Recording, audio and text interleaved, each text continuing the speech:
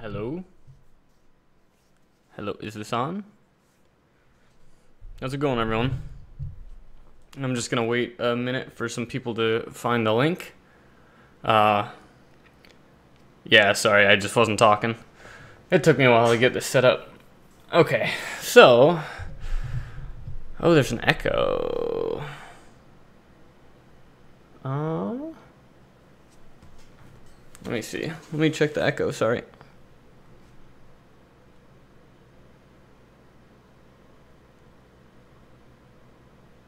I'm not hearing any loop back. Do you potentially have it open on like Twitter and on maybe like another tab?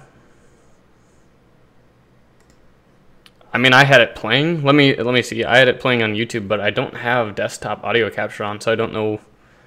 Let's see if that fixed it. But I didn't hear an echo when I was listening to it. So you might have it open in multiple places. Some background noise, no echo, yeah. Let me see if I can get the sound levels down.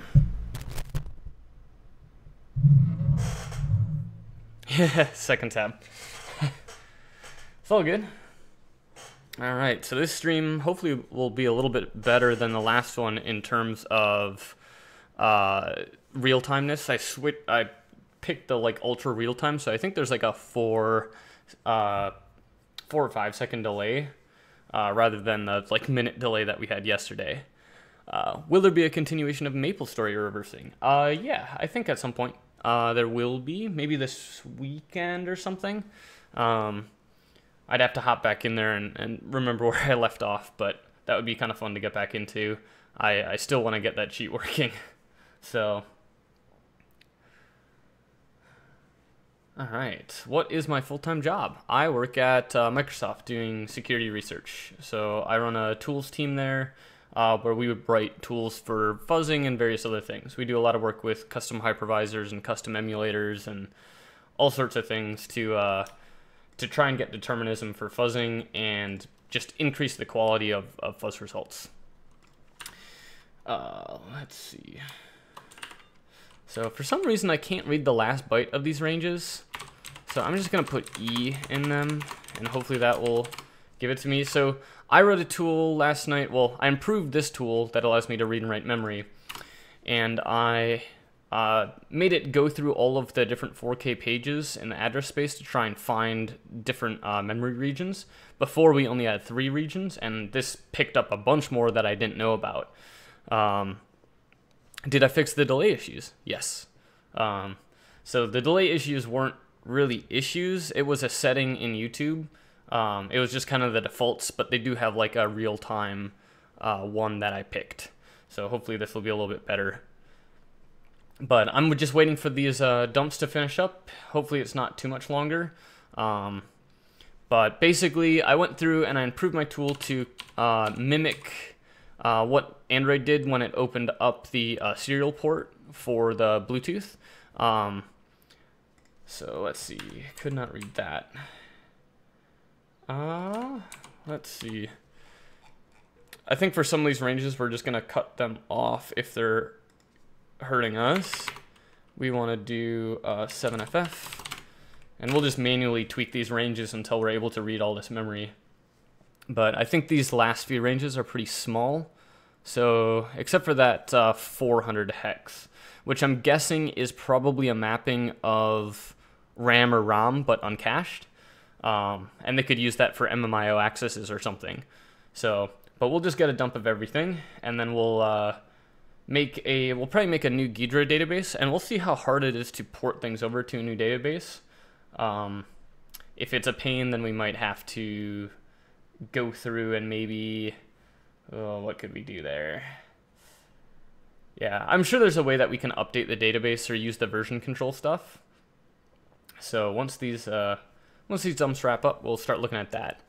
But there are a couple things. So Android has RF kill. I don't actually understand what it is, but I think it's basically gives you control of like the power lines to chips on the board.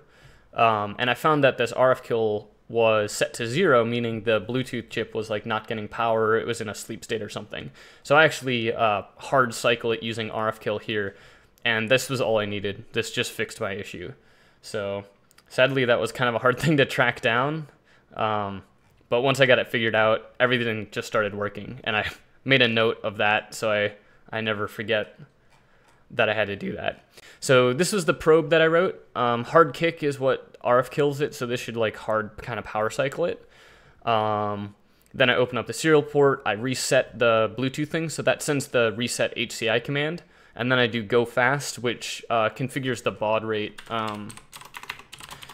to 3 million bits per second instead of 115K. And I do this the correct way. I found a reference on like how this works. So you're supposed to write the command to set the baud rate. I then validate that I got the correct response saying it like worked. And then after you've read this event, then you have to update the baud rate of your file descriptor such that you're communicating at the right speed with this device. Other than that, I don't think anything else in this code base changed. But now it works, and I have, in this case, I have the Bluetooth, in this case, I've killed Bluetooth, and I have exclusive control over the serial port, and I shouldn't have to worry about Bluetooth hijacking it, or me sending commands that then go to Bluetooth and cause Bluetooth to crash and then restart the chip. So I've had no issues with this working now. I'm not quite sure why I'm not able to read the last byte of these regions. I don't think I have an off by 1 error. So things should be correct here. Hopefully, I don't know, it's the same code I used before, so I think it should be fine. But what I could start doing is, I could start working on creating this new database. Actually, we might need to wait. So, but this is going through, using this probe routine, it went through each 4K page in the address space to try to see if I could read a byte from the first byte of the page. And if I was able to read the byte, then I logged this, and I wrote this to a log file. And then at the end, I just had this log file of all the pages I was able to probe. And I just condensed those down into ranges, and that's where I got these ranges. So these ranges directly came out of a Python script that parsed these probe outputs and condense them down into a set of ranges. So it looks like this is getting real slow here. There we go. Could not read. I'm gonna run it again and see if it comes through, but it doesn't look like it. So that range, so it looks like these ranges might be a little bit more dynamic. 36, 35 FF. So we're just trimming these ranges down to size until we're able to read them. So we're technically probably missing a little bit here and there, but I don't think these regions are gonna be too important. Let's see. How's the stream quality for everyone? Is it coming through nice and good? I'm not really able to preview it. This computer just can't handle the this box just doesn't really have a GPU in it.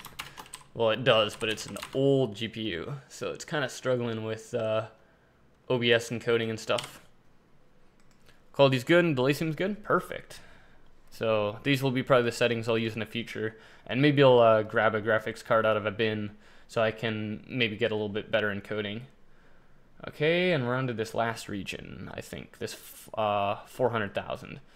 So this one is big. I have no idea what's in it and why it's so big, but I'm guessing it's probably just a repeat of early memory with different permissions or something. Or not permissions, different caching behaviors. So anyways, this is just kind of running through. We can kind of introduce where we were last night. So if you missed the stream last night, there is a stream recording that YouTube automatically saved if you want to check that out. But what we've done is in Ghidra, we were able to identify the location of something that looked like it was finding the dispatch routines for the different HCI command IDs, command types that you can send it. So let's see, dispatch. I think I called it dispatch. Look up command dispatch.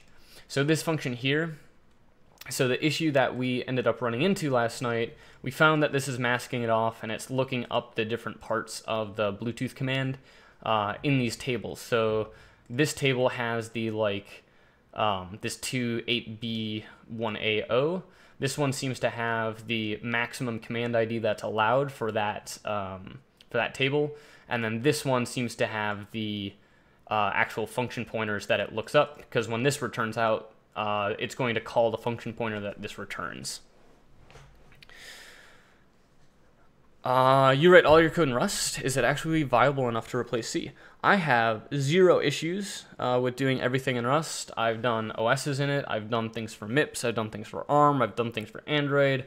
I've never really done it for OS X or iOS because I don't do really any OS X stuff. But all of my tools, like my new fuzzing tools that I'm working on, are all written in Rust. In fact, pretty much everything I've done in the past few years has been written in Rust. And I have no complaints. I think I'm a faster dev in Rust, and I'm definitely a better dev when I'm using Rust. So if we look at, maybe we can pull up, while this is dumping, because that will probably take another like 3 or 4 minutes, we can pull up reference for maybe the Bluetooth spec. And I don't know why, not sure why the display is so laggy today. It shouldn't really matter for you guys, but I'm just trying to close out some windows and I'm gonna see if that helps at all. We can close this. Okay.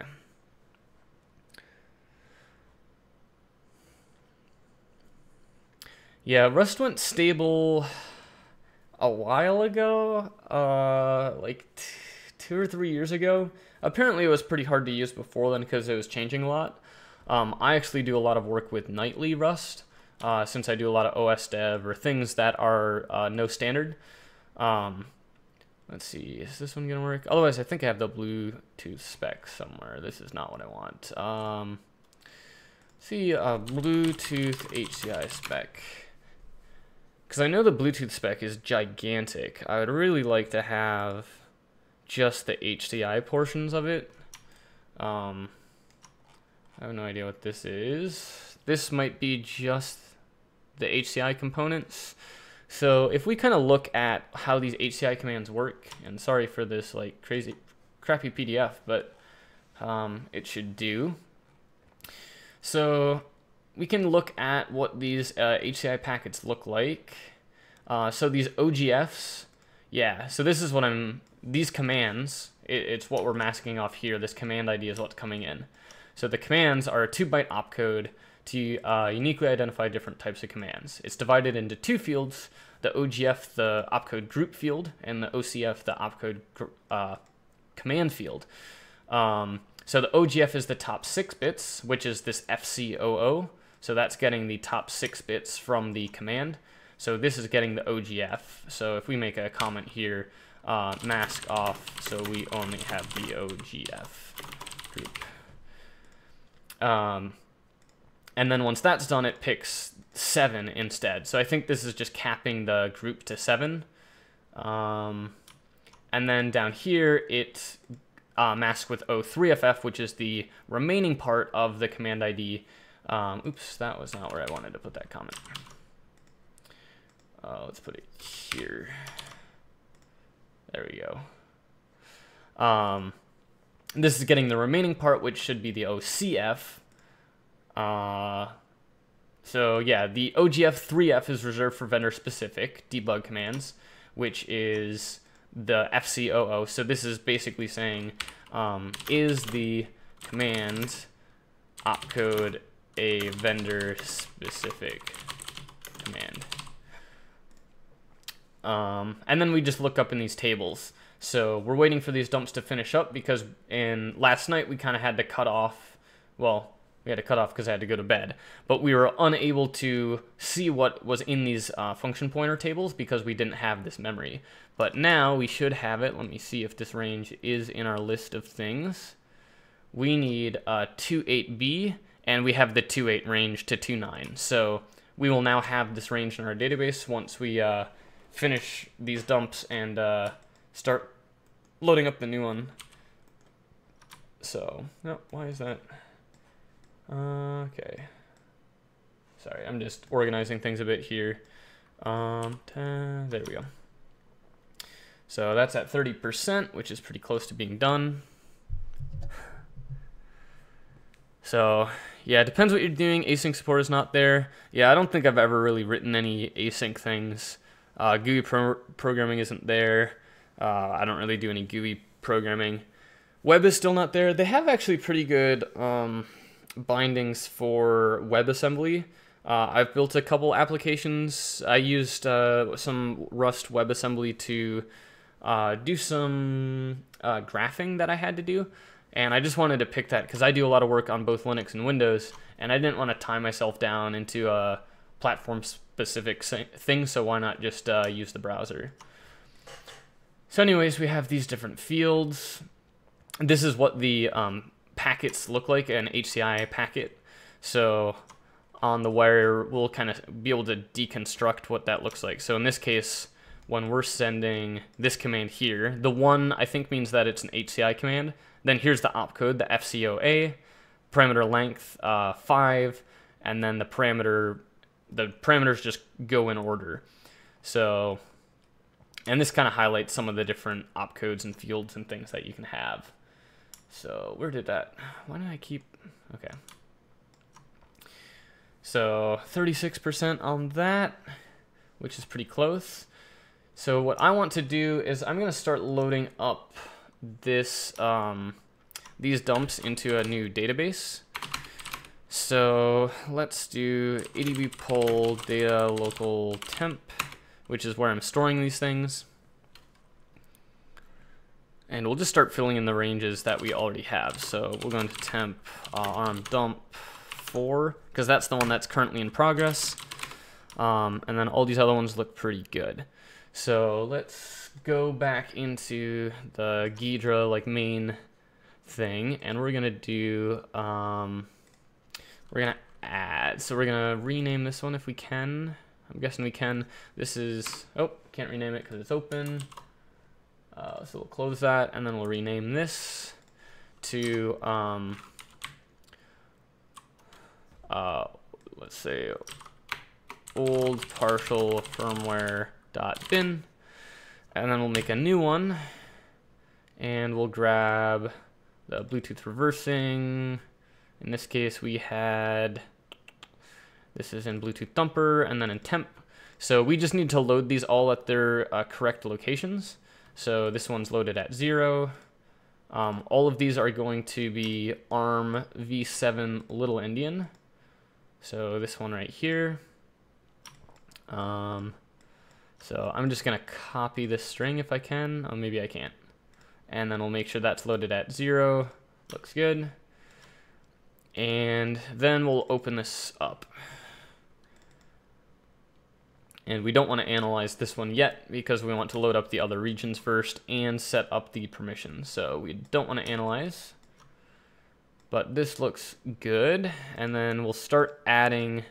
This one is specifically ROM, we know. Oops. What's going on? ROM. I think that worked. I think this, I put it into this QT mode yesterday, and it just doesn't seem to be as good as the swing one. I'm going to go back to kind of the default. Let's see, tool options, tool, I'm just going to do restore defaults. Restore defaults. Okay. So we just have to restart Ghidra here. That's fine. So we'll just quit out of here. Oh. I have a pop-up there. Yeah, I'm having like all kinds of rendering issues when I'm doing this this display. So I think that's PS. Let me see. Okay, looks good. And we'll just open up Ghidra quickly. And I just need to grab the GIST. This one. So, this command. All right, so hopefully this will be a little bit better.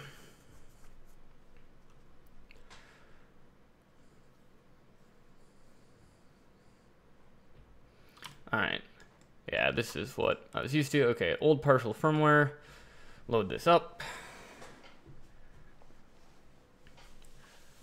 And let's see, am I good on RAM? Okay. So we have, oh, did that start analyzing? Oh, that's the old one. My bad. We want this one. And it'll start loading up these regions now. So there's an add to program here, which is what we're going to be using, this Alt-I,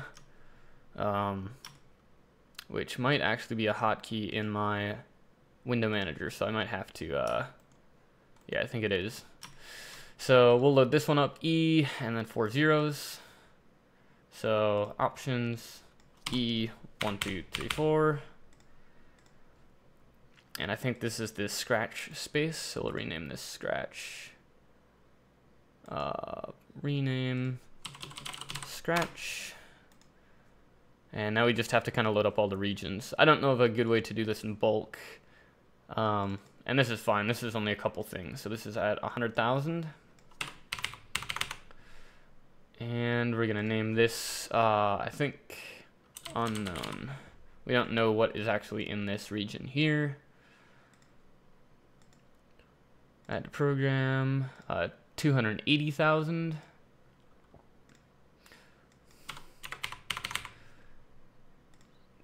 There.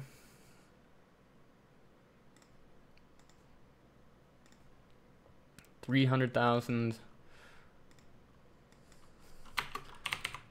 This is kind of like right on the cusp of like it's not really worth automating because it's only a couple of these files, but it's getting close to where this would be annoying to do more. 310,000. 324,000.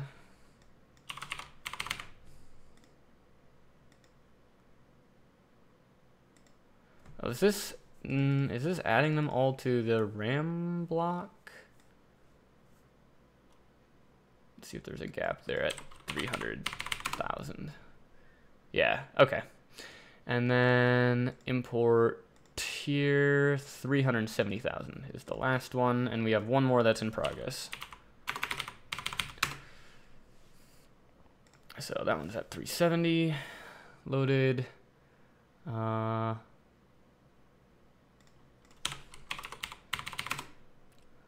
looks good. And a lot of these are probably going to be zeros. So I don't know what this region is, but it's all kind of zeroed out. Actually, there's a chance that a lot of the RAM is zeroed out or not initialized because I think I reset the device, so it's possible that the RAM is... No, the chip has to be booted up and running. How much memory does Ghidra use for smaller binaries? I'm not sure. Since this is Java, it'll kind of dynamically use more memory if you have more memory, and this machine has 48 gigs of RAM, so Java's doing a pretty good job of using memory, but it looks like it's using a little bit less than a gig, so, or a little bit more than a gig, just slightly over a gig, which is not bad at all. I would say that's completely fine. So save this database, and then what's this flag here? There are multiple regions in here. Modularized by this. That's kind of cool. Isolated entry, overlapped code, go to view. Oh, 64-bit defaults to a max of 1 gig. Interesting. Huh. Well, this has been a really usable tool for limited to 1 gig of RAM. Yeah, 48 gigs of RAM on this box. So, Ghidra's not using 48 gigs of RAM. That's how much RAM this machine has. Sorry. Yeah. So, I wonder if there's a way to split this up. Modularized by partitioned code. How much time have I been online? This stream has been up for, geez, like 20 minutes, 25 minutes. So not too long yet. We're just getting into the meat of her. So if I kind of don't want all of these different regions to be in this RAM group, but maybe I have another option in memory map here. So yeah, so this one, how do I rename that? So we know that this is ROM, so it's not writable, but everything else, I think we're fine. So we will save that. Close this window. And this is almost done 80% until this.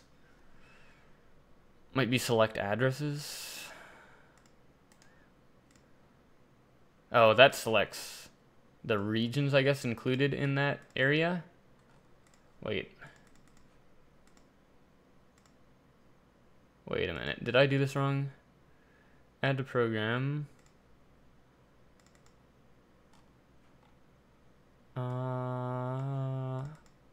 Oh, I see. The flag indicates, so you can select a specific region and then it limits to just that region. So, interesting. That's kind of cool. So, yeah, that's something. If you click on one of these and you have the flag by it, you might end up not being able to see the whole binary. But that makes sense. That's actually kind of convenient to be able to filter down like that. And we're at 84% on this, so almost ready. And then we'll load in that last region, and then somehow we'll see if we can copy over symbols from the last one. And I don't know what that process is gonna look like, but hopefully it's pretty seamless. But we definitely want to use this new database because these dumps are much more complete. So.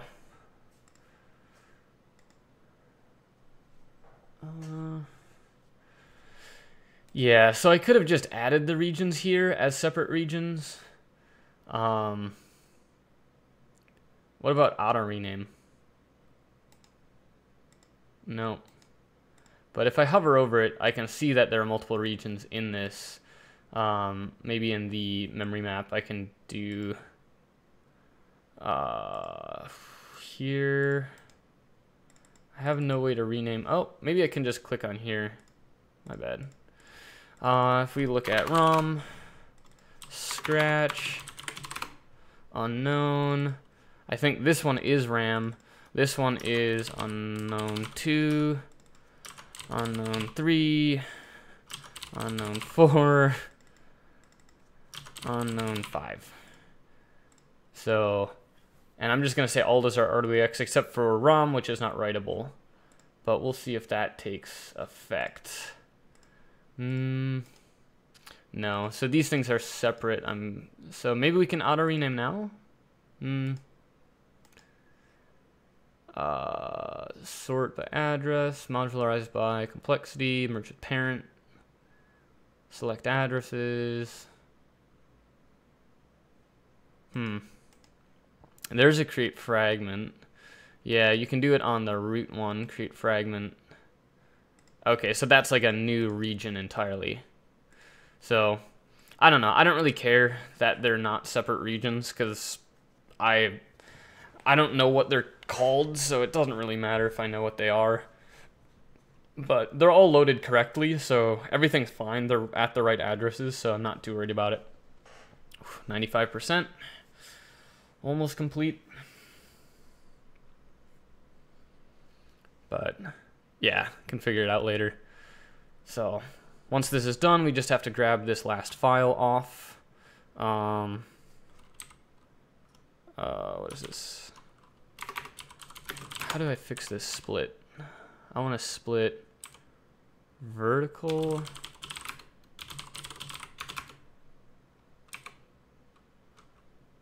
I don't know how I switch that. Current and previous layout, tiled layout, yeah. What is the way? Tiled and floating tabs. I did Alt-I and I tried that and I didn't see anything for that. Unless I misclicked. I maybe missed the button.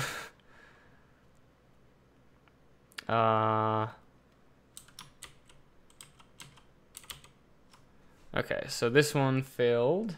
That's fine. It just couldn't read at this address. Oh, is there another memory region?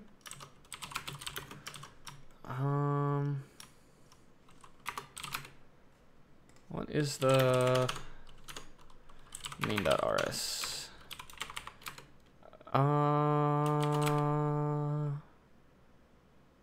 Oh, I see. Couldn't read at 7FF. So 607 FF seems to be the end of this region. So, and this should just be done. Couldn't read at 7FF. We got to go back, I guess. Wait, what? 7FF, 7FE. This one I think will be fine. Okay. So we have those regions. ADB poll data local temp dump 04. All right. And temp to BCM 4 through 30 image.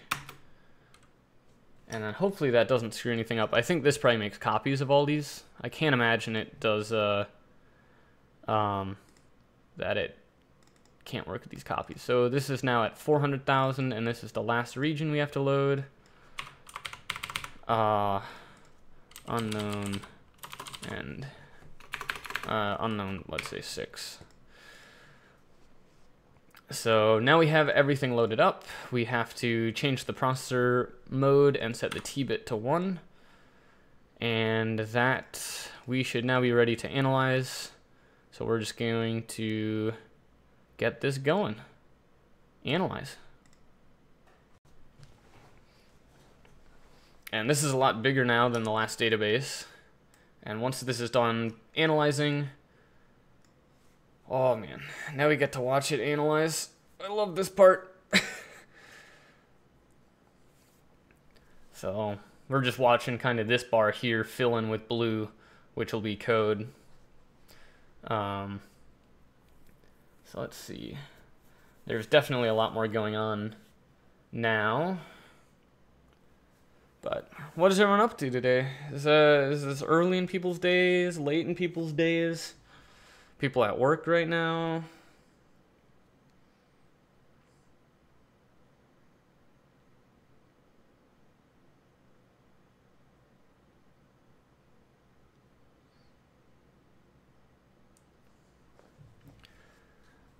$2 a.m.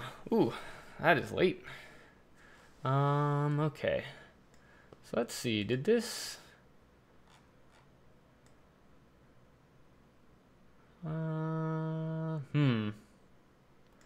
Did I pick the wrong architecture potentially here? I don't think so.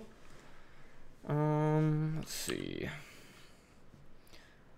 I don't know why it didn't pick up so much. In the other one, it picked up everything. Why is it missing so much?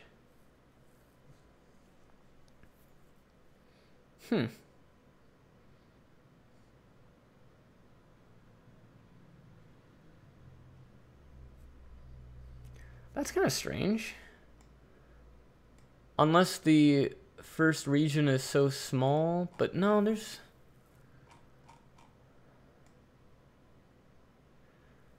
I wonder if it's getting thrown off by those other regions. That's kind of strange. Weird. Huh. Unless I don't think I picked the wrong architecture, right?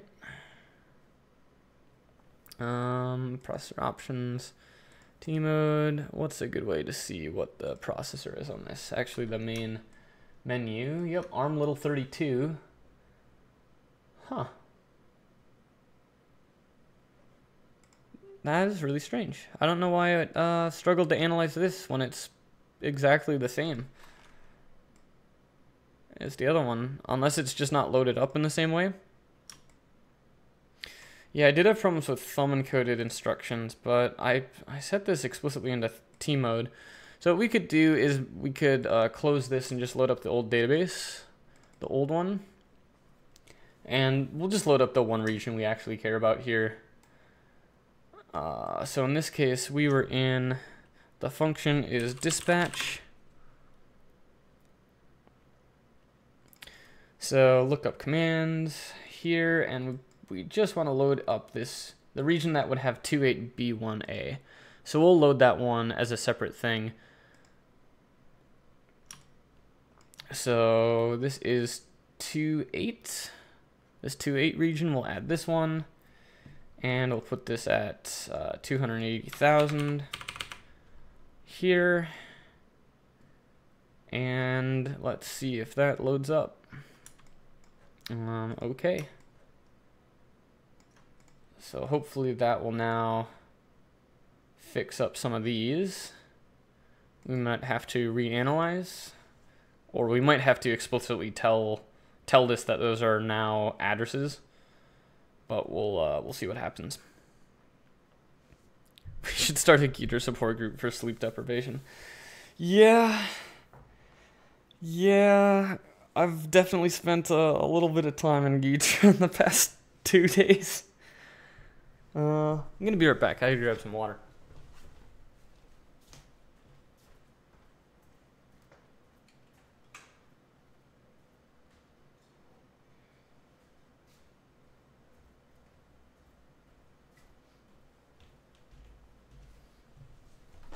All right.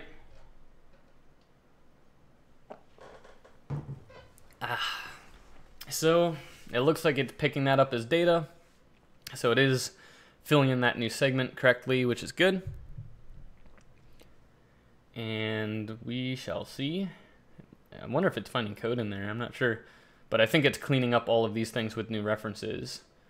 So that looks like that completed. Save. And now we have this table. And we also have this. If we go to this address, this is... So this is indexing at this table location. Let's say this is an array of how many elements. Command ID in that is, what is the maximum value for this? So if var1 is greater than 7, so 0 to 7 is the allowed range here, I think. So this should be, is that 8 entries? Because that one's 7. It's indexing the 7th byte, so this should be 8 entries in size. And I think it is deroughing it as bytes. So we're going to say this is a byte. And we're going to say this is an array of 8 bytes. And then we can hit plus there, and this will tell us the number of commands allowed for each thing. So this is 0, 1, 2, 3, 4, 5, 6, 7. So, that's kind of not what I expected. That this one is 0 for the vendor-specific commands. And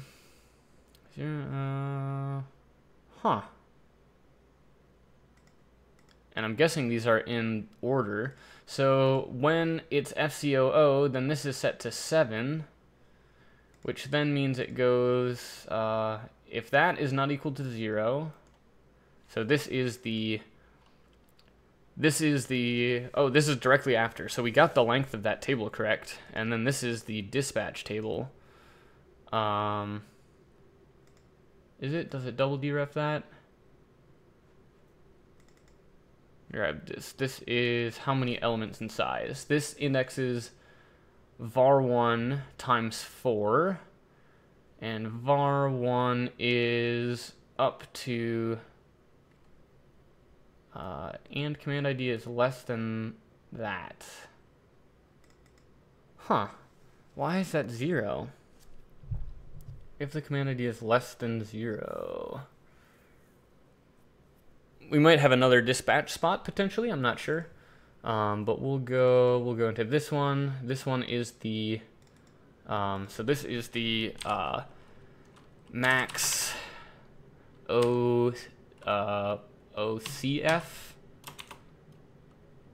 for groups. And then this one is we're dereffing that as an integer with var1, which is, this is the OGF. So we're taking the OGF and we're looking that up in this table, and we're going to deref that, and if it's not equal to 0 and the command ID and this is less than this, then we return this. Otherwise, E90D. In that case, it returns just kind of an empty pointer, I guess, or an empty function. So if we go to this one, this is an int, or technically this is a pointer, and then this should be a, oh, is that a pointer? Unless this is code, it gets this, and then it derefs OGF. Well, let's make this into an 8-byte or an 8-entry array. Create array, open bracket. Let's see if we can remember that hotkey. So I don't know if these are actually pointers.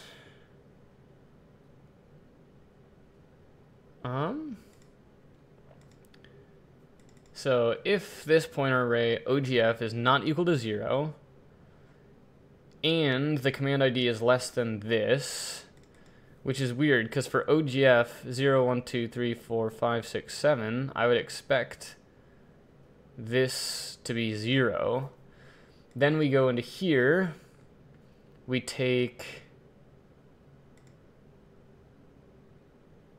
get this and we add. These look kind of broken. I'm kind of confused. 28AE. I don't know what.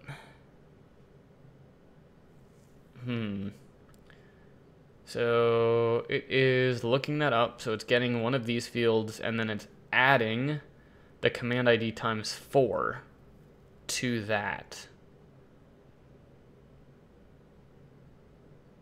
So it's treating that as a pointer, but these don't look like pointers to me. These look like there's like a pattern here. 28AB. Are we unaligned by a slight bit?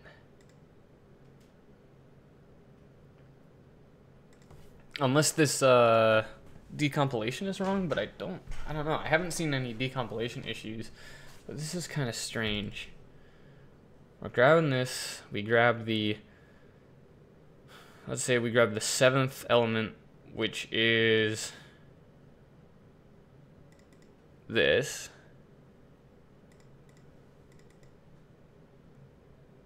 And that's like some random thing. It's possible that this memory maybe isn't initialized in the image that I took, or the snapshot that I took. Kind of doubting that.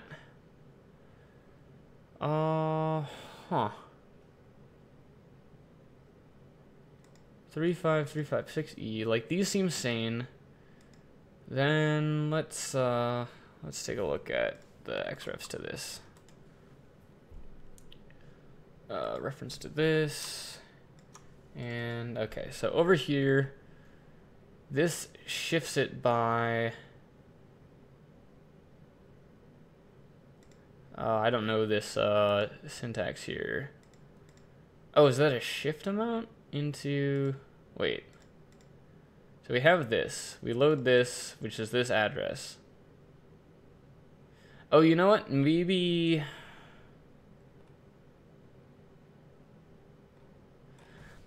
I'm wondering if this pointer changes. This might be like heap allocated things, and it's possible that I might not be able to use a dump from this region from a different snapshot. This might just be some generic memory or something, and we're just seeing like random heap data here that's unrelated. Because these honestly almost look like code. Let me see. Clear these. Clear these. Find the best instructions. No, that's definitely not code. That's the only thing I could think. Is that? Let's read the assembly there. Show references to this.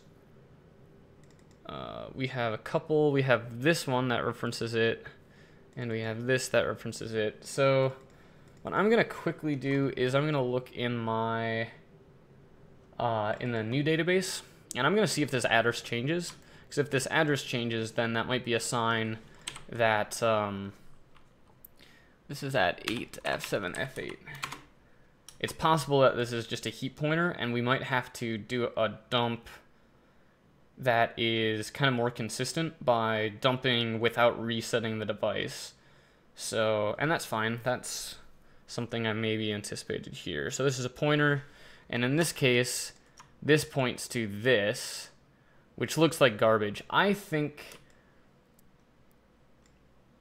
and then if we go up to the non-RAM version of that, if we go to F7 F8, this one has a reference to 28B1A8. Okay. So I'm thinking that maybe the patch isn't in the... I didn't run the patch in this dump.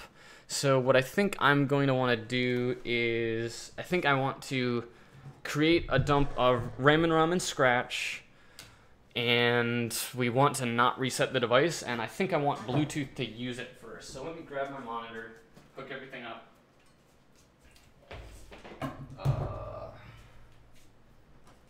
Let's see.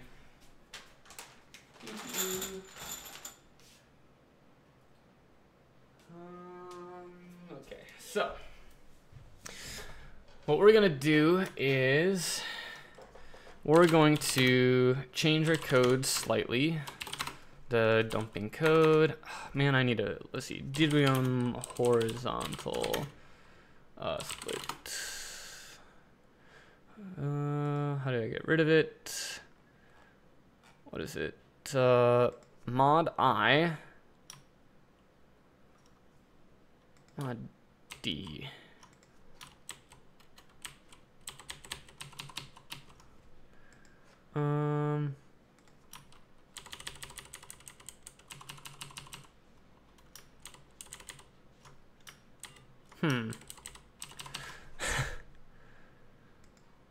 It's kind of weird that I'm...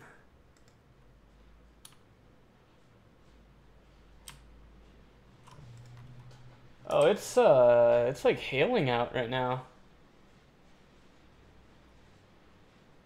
What? That's coming down pretty hard.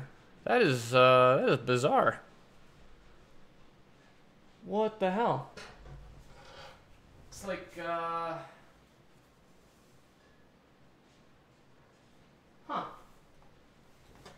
It's like little pellet size, like, I would say it's like airsoft pellet sized hail. Anyways, so, oh, this apparently got fixed when I looked away for 2 seconds. Okay, so let's look at the code. And main.rs. And the regions we care about, we have ROM here. This is Scratch. And this is RAM. And then these, this has dispatch tables. In here. And then ADB shell, CD data, local temp. Okay, so this will go through and it would dump these different regions, but what I want to do is ADB shell, and I want to Bluetooth with ADB. So, geez, my computer's so laggy and jumpy right now. So I'm gonna do service call, Bluetooth manager, actually PS grab blue. Okay, Bluetooth is not running. PS grab blue. I think maybe 6 is started. Okay, log cat. And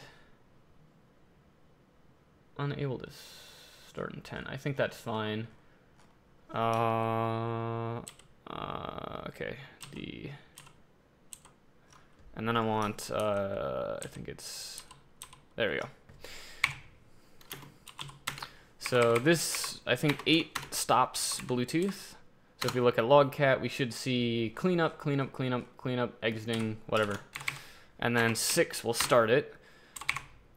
And this is nice because this is going to load everything up. It's going to cause the patches to get applied to the firmware, which we want. It's going to set it up for normal use. And then we should hopefully be able to do an 8. And hopefully that just detaches. I can't imagine that resets the Bluetooth chip.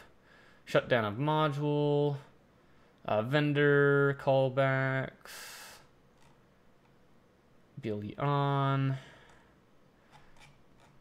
shutting down, blah, blah, blah. So I think that should have closed the handle.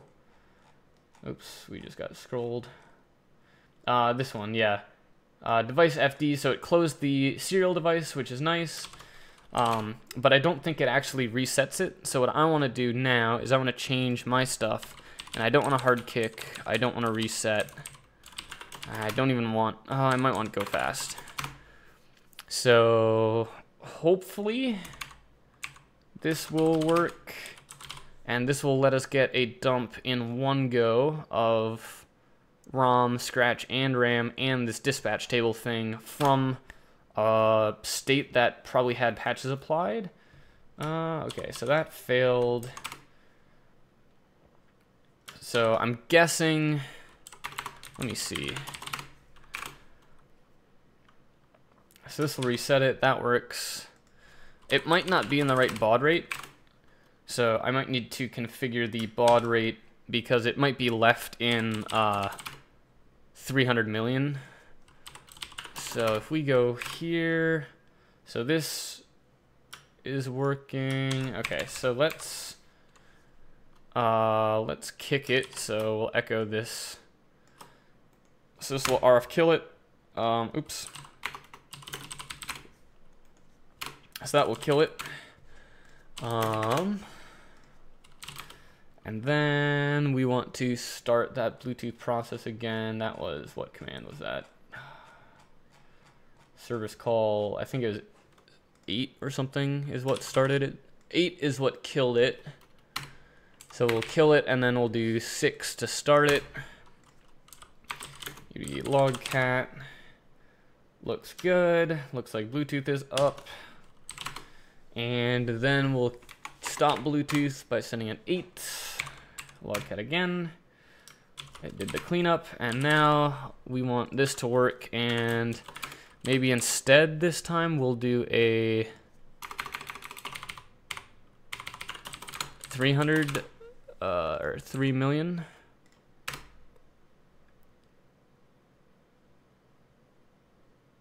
Okay, so that is failing.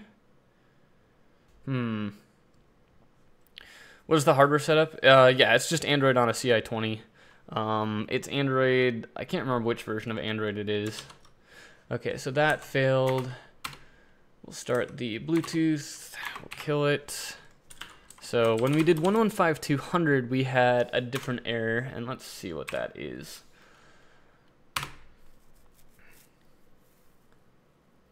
Okay, so that's behaving the same. Maybe we'll do go fast.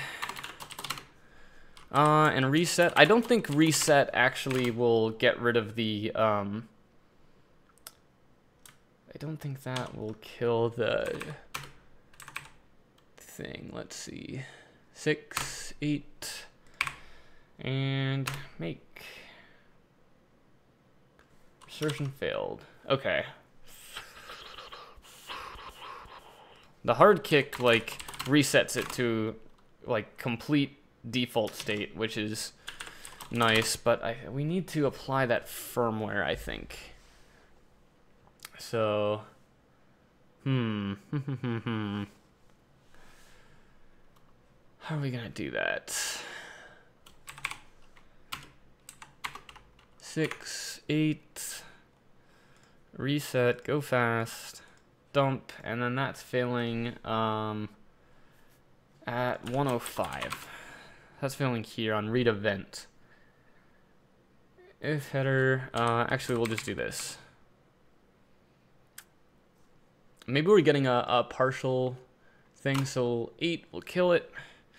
I might need to do this in a loop where I... is the stream still going? My YouTube's like not loading. I just want to double check. I think that, yeah, it's still going. I don't know, my YouTube misbehaved. Okay, so I think what we want to do is we might need to handle partial reads, maybe. Let's do a print on this. Print red bytes bread. And if we do this, we'll kind of see what we're getting. Red 0 bytes. And I wonder if I can... I'm just going to put this in a loop quick. Header not found in the scope. Yeah.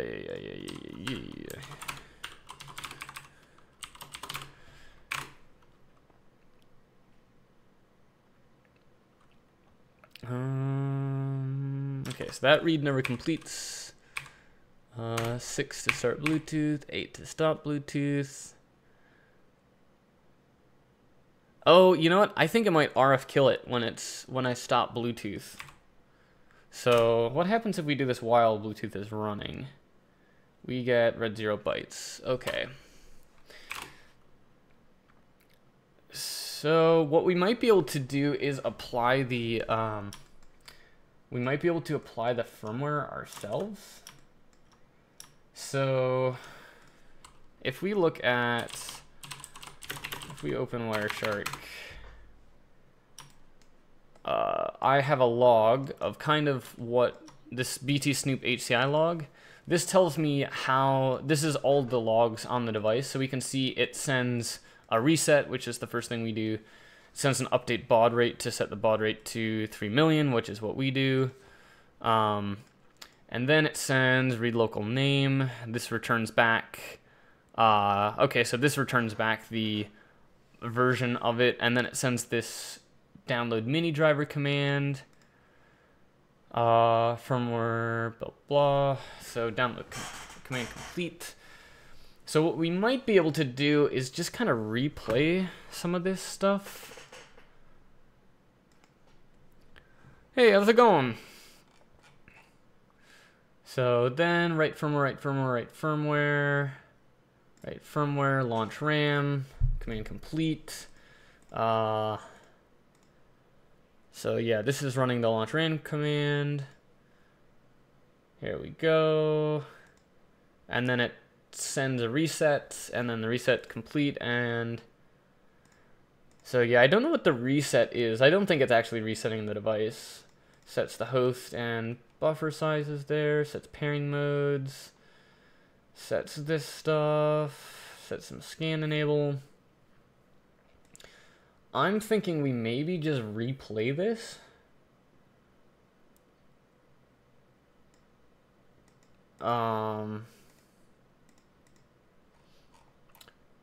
So if I kill this log, so this log is stored, I forget where this log is. Let's kill this. ADB shell, cat system x Bluetooth, BT stack, I think. Oops.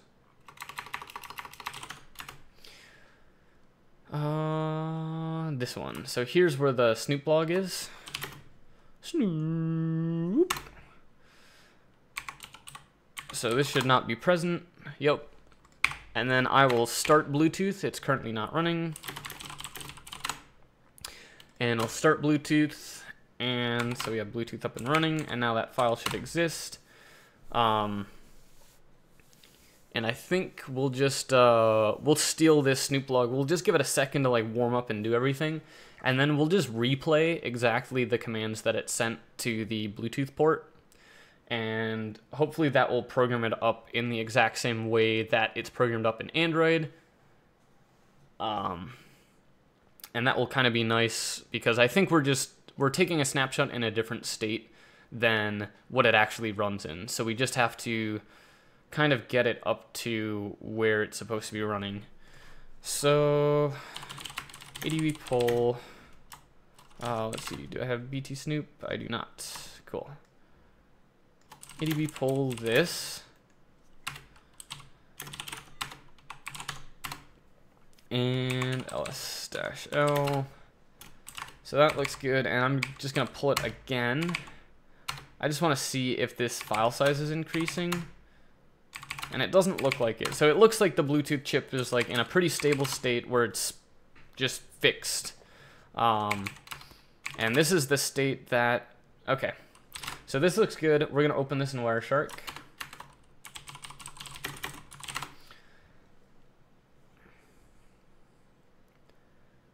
Here we go. So now I want to open, in this case, I care about Bluetooth. Why is this sorted in reverse? Bluetooth reversing, Bluetooth thumper, BT Snoop. This is the log. I think this is going to be the same as what we saw before, but I just wanted to double check. And that looks good. So send write extended. That's sending some stuff. Write scan enable. Receive command. So hopefully I will be able to just replay this traffic. I don't know. Let's see. Bluetooth.dest stir. Okay. So things, so that's to the controller. Okay, so I can filter on that. And I just want a list of all of these. Oh, crap. That wasn't what I wanted. And I'm probably just going to replay these, and then I'm going to assert that it comes back in the way we expect. But this will set it up exactly as Android sets it up. So this should hopefully have the RAM patched and everything, and maybe this will change the shape. So how do we get, what is a good way? Do I parse this log myself? Let's see what this looks like. BT Snoop. Snoop. I'm guessing this is going to be a pretty simple format. Maybe I can just search for it. Let's just Google, what is this? BT Snoop HCI.log format. What is that? BT Snoop file format. So storing, okay, so this is an RFC. Or, well, it resembles this thing. So we have a file header and then packet record number. So the file header is an identification pattern. Let's see if that checks out. This is 6274, yeah. And then 7070, so that's the header. Oh, that's just BT Snoop. And then right after that, there's a version number. This document describes version number 1, which is this. Yep. And then we have a data link type, which is, in this case, it's saying, wait. We have the version number, which is this, which is version 1. Then we have this, which is like some unassigned where it's snooped from. I don't think we care about that. And then it starts with records. So original length, this is saying 4 bytes. The included length is 4 bytes. Some packet flags, some cumulative drops, and then timestamp in microseconds. And then this is probably the packet data. No, this is probably the timestamp is probably 8 bytes. timestamp 64 bits, and the packet data is, there it is. It's this 13C, yeah. And then we start with a new packet, which is 7 bytes, and that will be the controller packet, which is 7. Is it 7? Yeah, it is. Okay. So we should be able to parse this format pretty easily. Let's bring in. Okay, we are going to make a new struct. Make a struct. BT Snoop parser, and this will have a file which will keep track of that, or actually we'll just have bytes. We'll do bytes. So this is the raw contents of the BT Snoop. Impl BT Snoop parser. Function new, and then this will be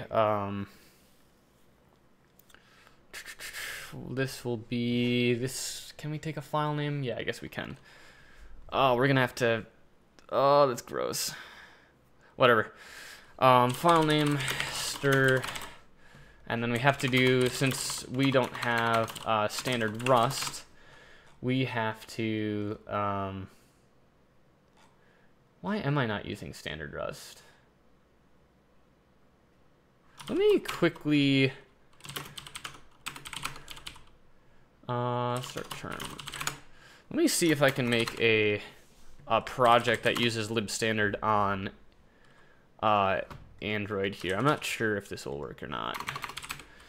So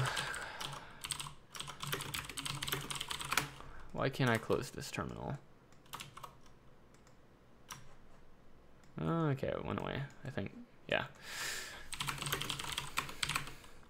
So we'll do cargo new bin. We'll call this MIPS Android, cd MIPS Android, cargo CP, Bluetooth, reversing Bluetooth thumper, make file to here. We'll take the .cargo to here, and okay. So could not find LGCC under S. Okay. So sorry, I know it's not really readable here. So we want to go into Bluetooth reversing, Android, NDK, platforms, Android 24 is what we're using. Vim.cargo.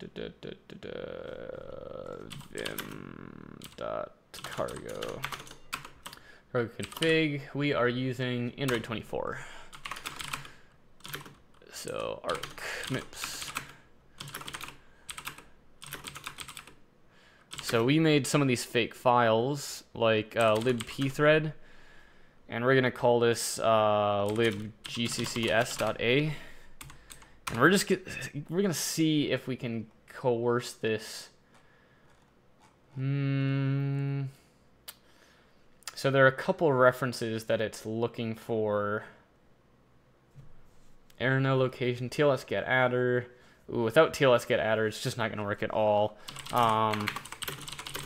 And let's see, I don't think there is a MIPS Android target. Yeah, there's a Musil one. We could maybe do a Musil toolchain.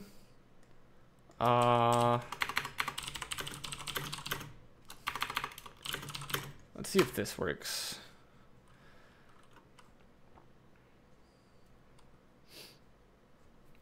Oh, when is there a CUDA? There's a CUDA thing? That's pretty cool.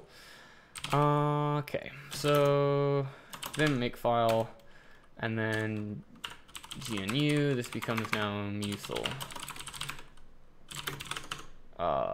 Relocations in this. So %s GNU Musil.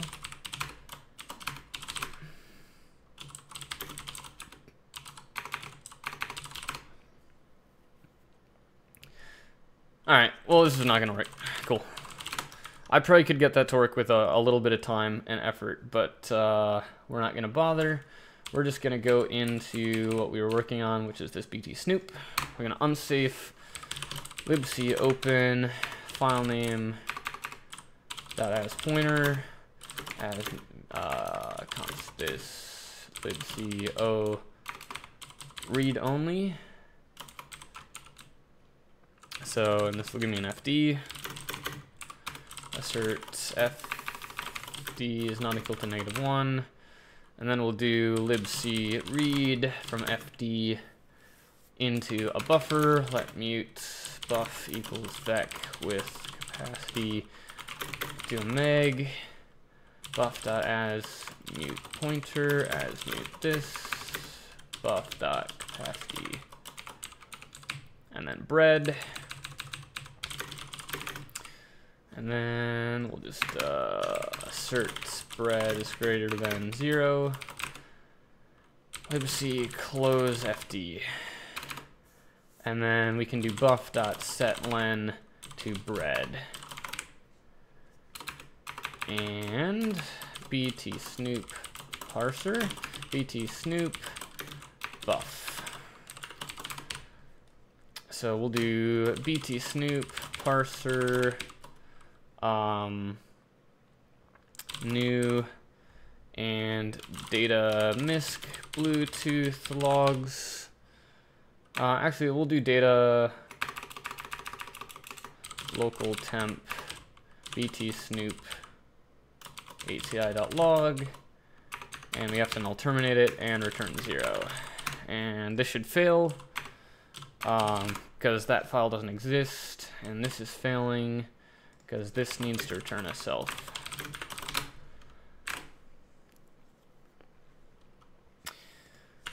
$364 set bread expected U size.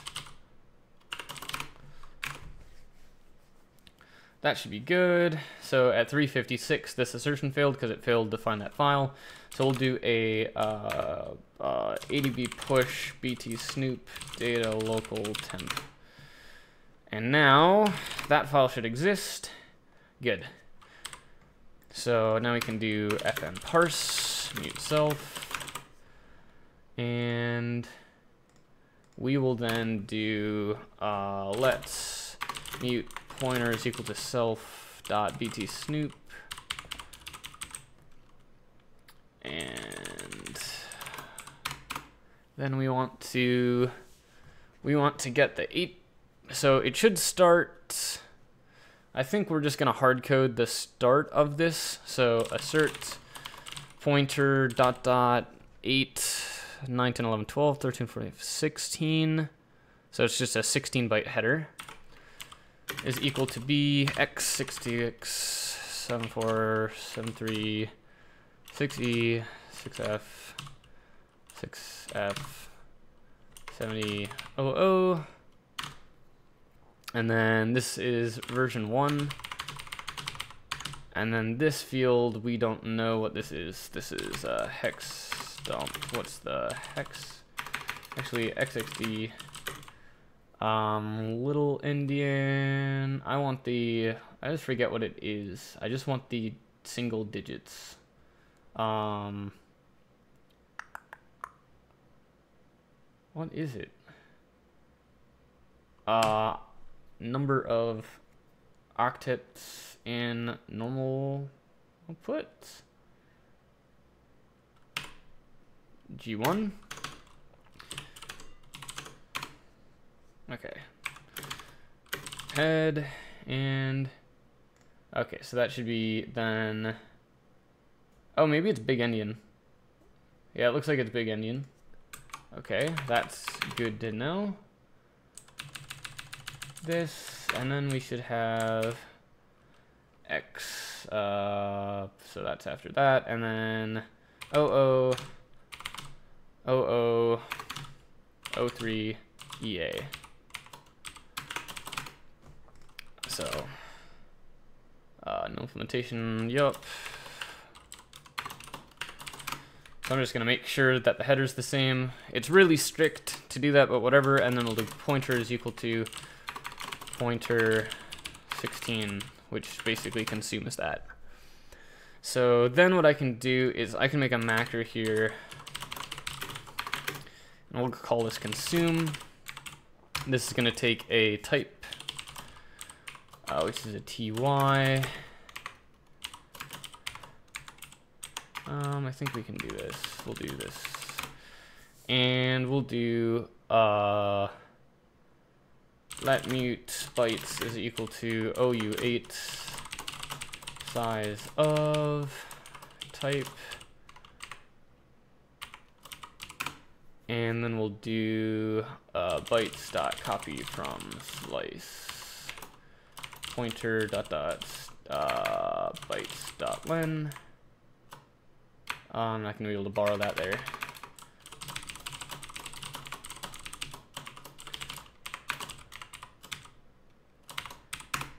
And then I can do, I think this type from be bytes of bytes, and then let ret is equal to this. That's the return of this macro. And then we do pointer is equal to pointer dot bytes dot, oops.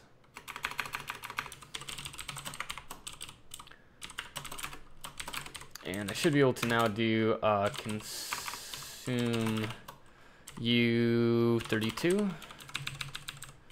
So let's just print this out, see if this looks like a length. Yeah, there's no standard.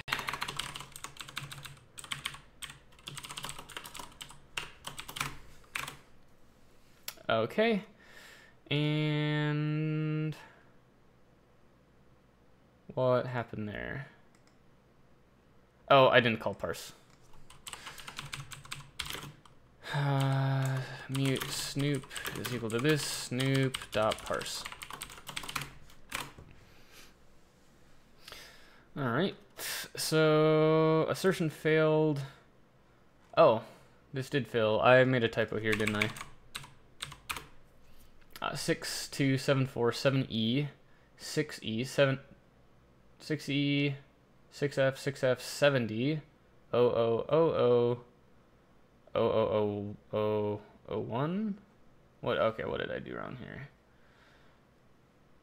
I feel like that's wrong. 73, 7E. Yup. All right, so then that got a 4. Good. So this is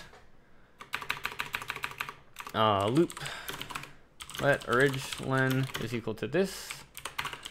Let the included length is equal to that. Flags. Let drops. Let timestamp.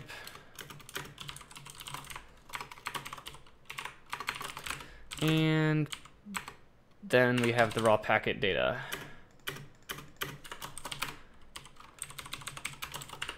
So assert orig_len is equal to incl_len. Assert drops is equal to 0. So we want to make sure that all of the bytes are included. And then here we'll do pointer is equal to pointer incl_len. And here we'll cast these.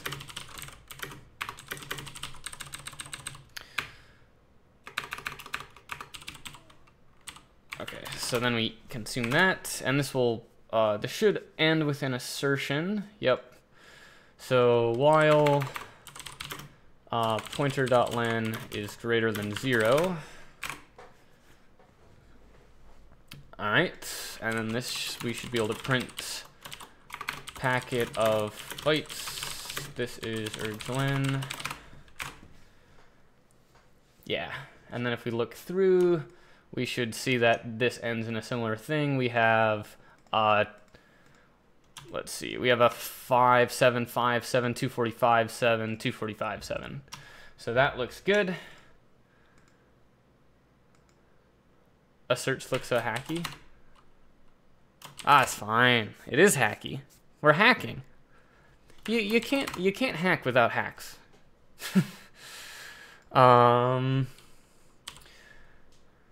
So now I need to see, so the timestamp we don't care about, drops we know 0, and then flags. I'm guessing if we look at this, let's see if we can find the flags. I don't know. I'm gonna hope that flags are direction and pretty clean. So let's see. We'll output flags as hex, and I'm guessing, okay, we have 3 and 2 and 3 and 2. I'm gonna guess that 2. Actually, we have a spec. I don't know. Flags, direction flag, sent and then received, and command flag is command and data. Okay, so let's two controller is equal to flags and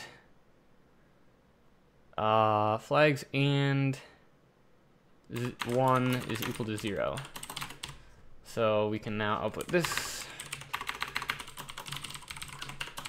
And hopefully, I'm just going to double check that this looks right. Yep, to controller and then from controller. Okay. And then we'll do let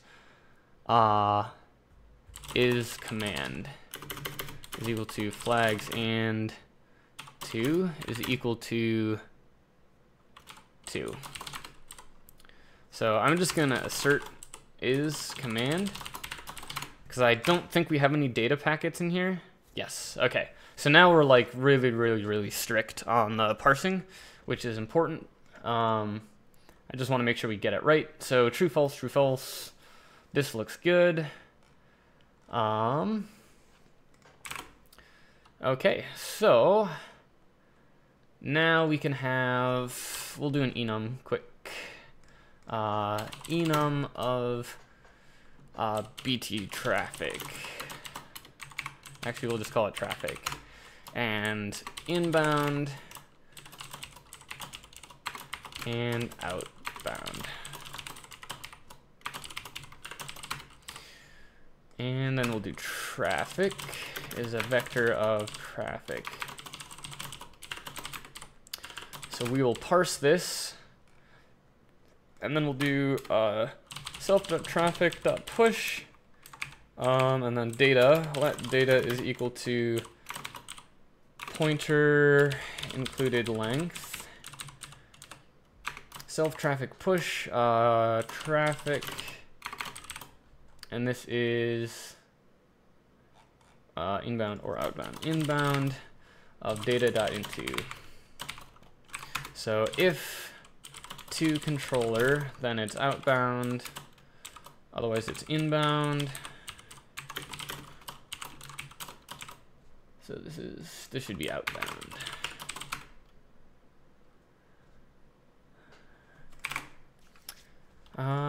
You are fast at writing Rust. Do you normally do everything in Rust? Do you prefer it over C++? I've been doing everything for the past 2 or 3 years in Rust. I love it. And in this case, I'm working in a no standard. So we're kind of doing a weird target of doing MIPS on Android, which is not a supported target for Rust. So we're kind of hacking it up. So we have to manually, we can't use some of the features of Rust that let us like read files. We have to manually use libc. We also had to like implement the Rust allocator, but since we had libc, we didn't really have to do much. But yeah, I love Rust. I have a lot of complaints about certain things in it, but I don't have a language with fewer complaints than Rust, if that makes sense. So make a new vector there. And now we should, once we run parse, now we'll have all of the traffic. This, and we can do snoop.traffic after we parsed it, and let's get rid of this print. And we should hopefully, oops, can't be formatted. Let's make that formattable. Derive debug. And now we'll get a nice pretty print of all the inbound and outbound traffic. Of course it's slow because it's printing over ADB. But anyways, this is all of the sent and received packets. So then what I can do is, now that we have Snoop parsed, let's do a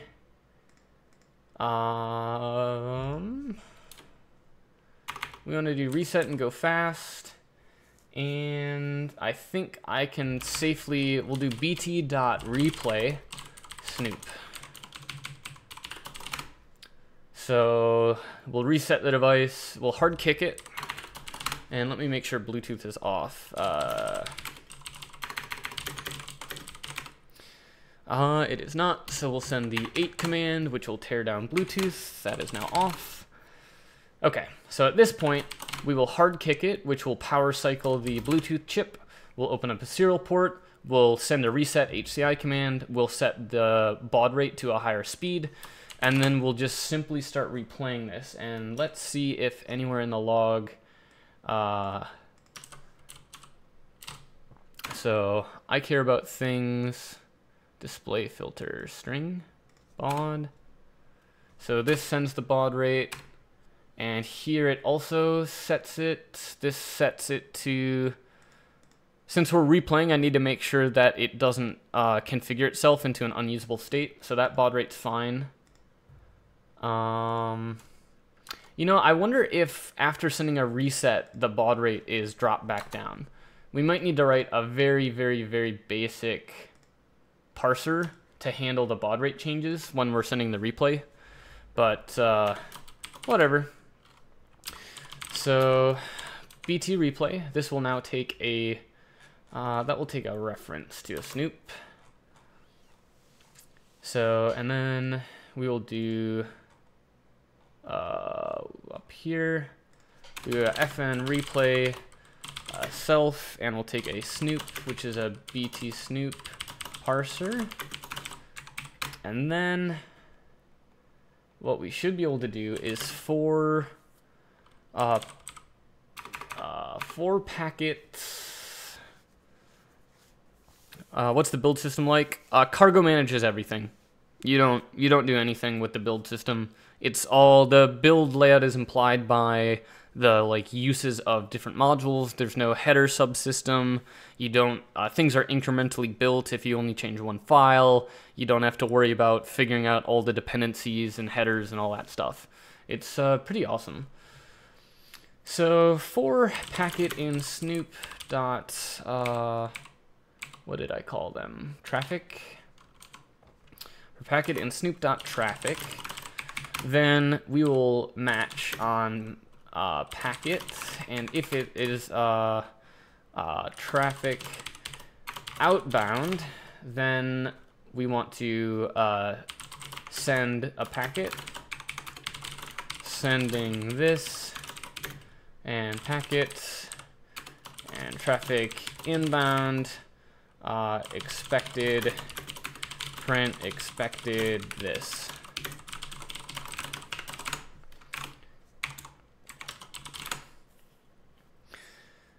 Okay, so what's this doing? Red 1 byte, bread is not equal to that.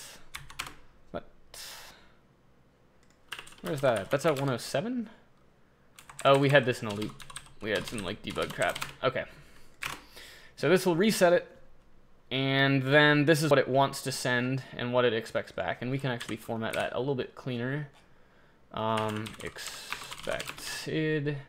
We'll do pound x, pound O2x, actually O2x.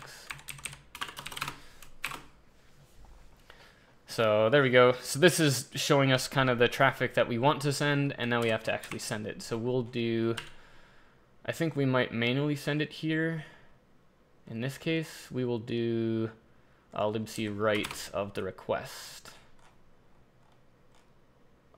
here.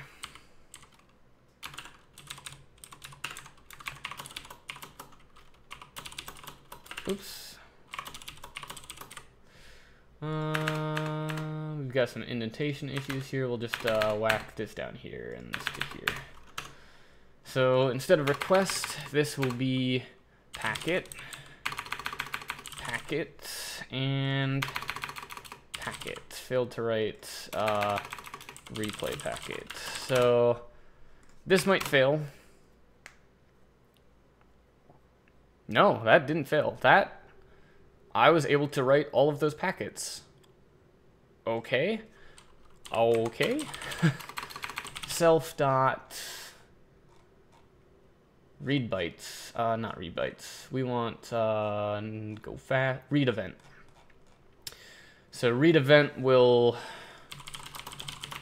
read back actual is equal to this, and then we can assert actual is equal to expected. Do you guys think this is gonna work? Do you think I can just replay this and it's gonna work just fine? Yeah, this should work. Bread. Okay, so that failed to read. Let's see how deep this is going. So print writing packet here. O2x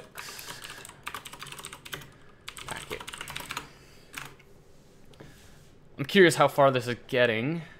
Okay, so we send a reset, and then we send an update baud rate. So I think when we do a reset, I need to change the baud rate here. So we're actually gonna send the reset and stuff, so we'll just do this. This will open it at the default baud rate. And so then we send the baud rate command. Wait. So we send an 01 030COO. We get this response back. Blah blah blah. What is this? Then we write this packet, which is an update baud rate, and then we fail to receive. So that lines up with this baud rate change. So let me see. I'm gonna add a custom special case, which is we're going to do this will update the baud rate here. So we'll do fn reconfigure baud self this. We know they only ever set it to this 3 million. So that should work. So this will get the state, and it will just set the baud rate that we're using for the file descriptor that we have open with the serial device. Here we will, if the packet response is this, so if actual is equal to b x04 E04, X01, X18, XFC, XO. So this is saying it's responding to an update baud rate packet. We just know that it's only ever setting it to this 3 million. So print updating baud rate. And then we can do self.update, update, what did I call it?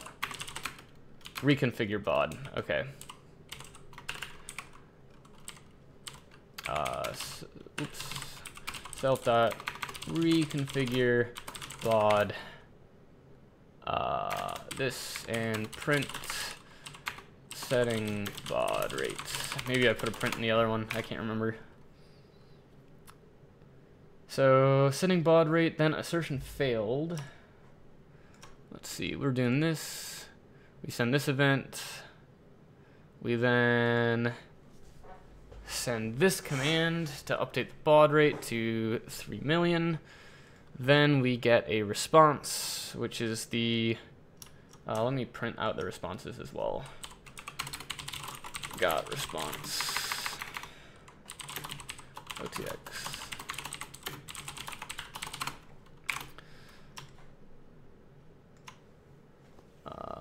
writing packet, got response inbound.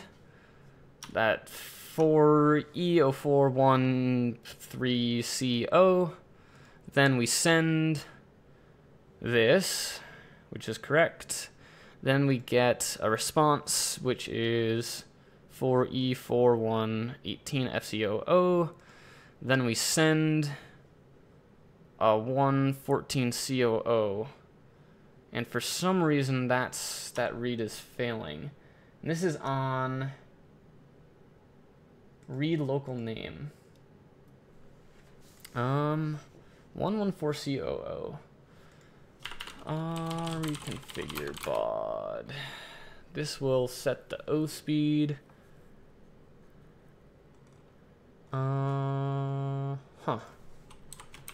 Print red header this. It's possible maybe we can get a partial read, like a 1-byte read. So let's see what happens.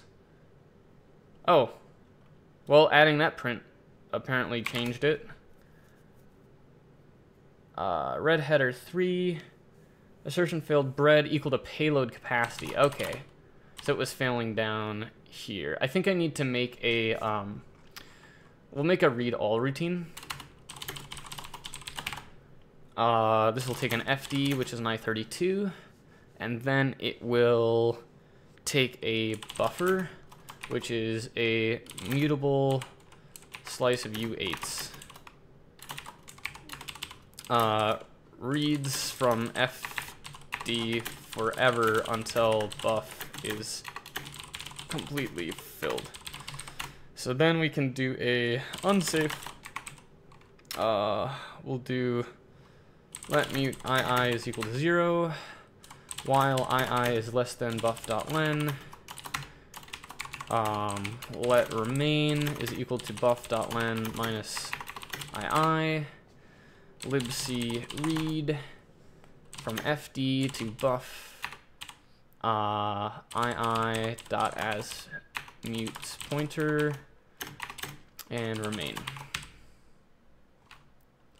And we want to let bread is equal to this, assert bread greater than equal to 0, or greater than 0, failed to read all.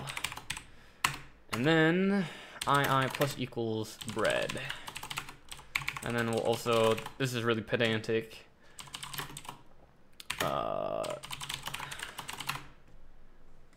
and that needs to be a U size. We got a couple casting things. This needs to be converted to this.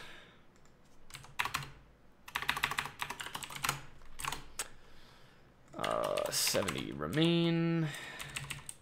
Yep, so at this point, we know it's greater than 0, so we can do bread is equal to bread as U size. So we'll replace it with an unsigned version.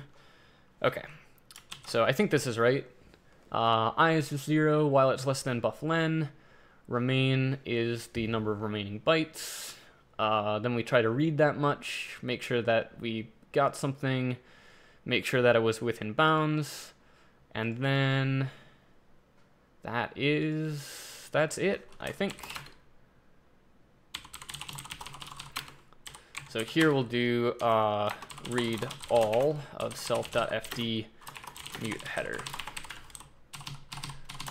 So, and then this one will be payload. And this will be a, we can use this syntax, oops. OU8 of payload size.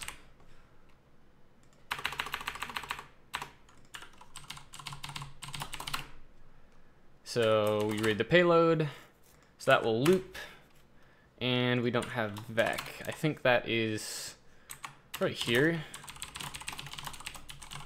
I'm just taking a guess, I might be wrong. Vec, couldn't determine resolution from macro vec. Try simplifying, okay.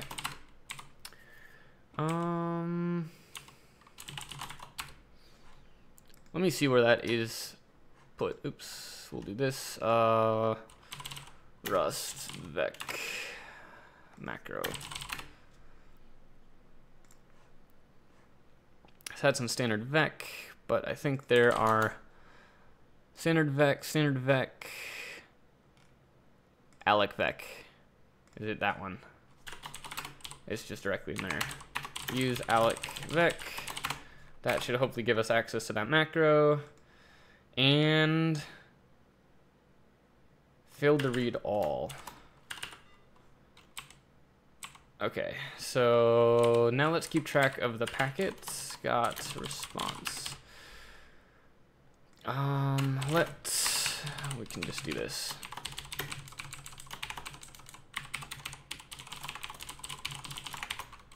Print packet number, this, and I+1, because they're one indexed in Wireshark. So let's see how far we're making it through. But this is looking good. We're pretty deep. We're failing at 317, which is probably a reset. Yeah, it just did a reset, and then I'm failing to read all. So I think on resets, I also need to change the baud rate back down. So we'll go to reconfigure baud. And then this will be baud. And I think this is like an I32, I'm not sure. So reconfigure baud, libc b3, 1, 2, 3, 4, 5, 6. I think that's right. It is a U32. That's fine. Just change that. And then here, so if we just set the baud rate, and then else if actual is equal to bx, I'm looking at the reset. This is an 04 OE, 04 01, 03 OC, 00. Resetting HCI.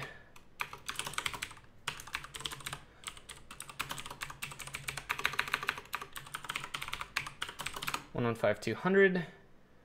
4E41 ECO.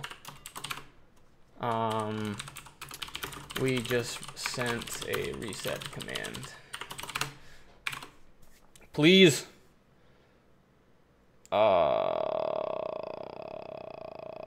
Resetting HCI. Resetting HCI.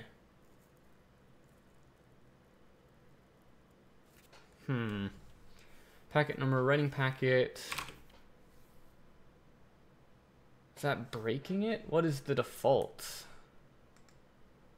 I wonder what the I feel like the default is 115,200. But this updates the baud rate. Okay, why is that? It's not 9,600, is it? No.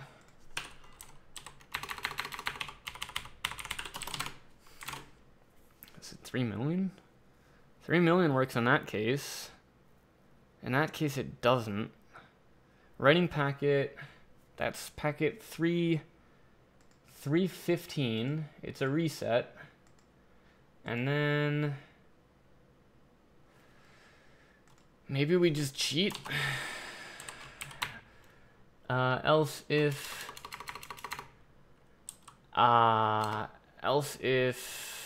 let's see, we can cheat here. Else if II is equal to II plus 1 is equal to 317. So that should print right before we fail. Oh wait, we want it on 316. Yeah.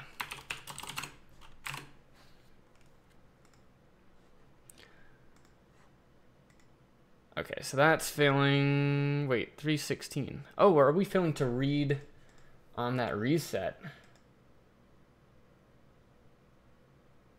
Maybe we have to set the baud rate on after the reset itself.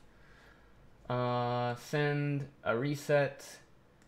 So we're sending 315 out, then we're trying to receive 316 and we're failing. Okay, I think that's what it is. I think we have to set the baud on the send in this case. So if packet is equal to bx 01 03 c 00, and this is d2. Resetting HCI 115200. All right. Did we do it? No.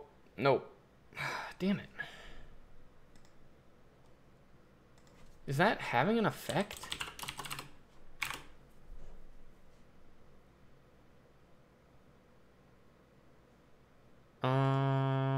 Okay. Like, isn't that what we start off with? 115200?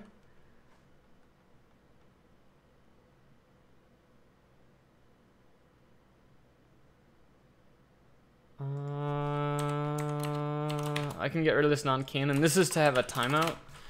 I don't think that's affecting us. No. Unless I'm not able to maybe if I get that attribute. Reconfigure baud. We flush. We get this. Get attribute. What if we flush again at the end? That's really strange. Like, is it... Let me see if I get rid of this, if this works.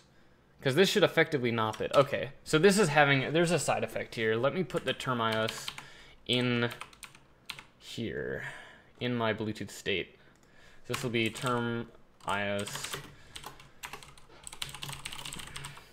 I'm guessing this is like this. And 117. Term iOS.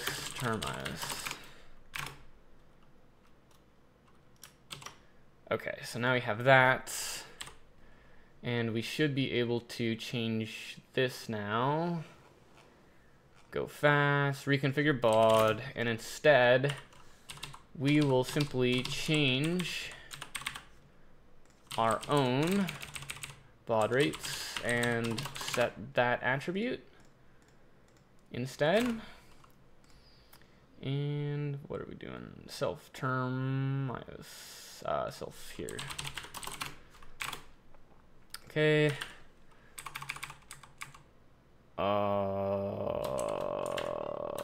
296. This needs to be mutable. Yep. And down here, this needs to be mutable as well. Okay. That's really strange. Why am I not able to set that? Huh. Why would I not be able to change that baud rate?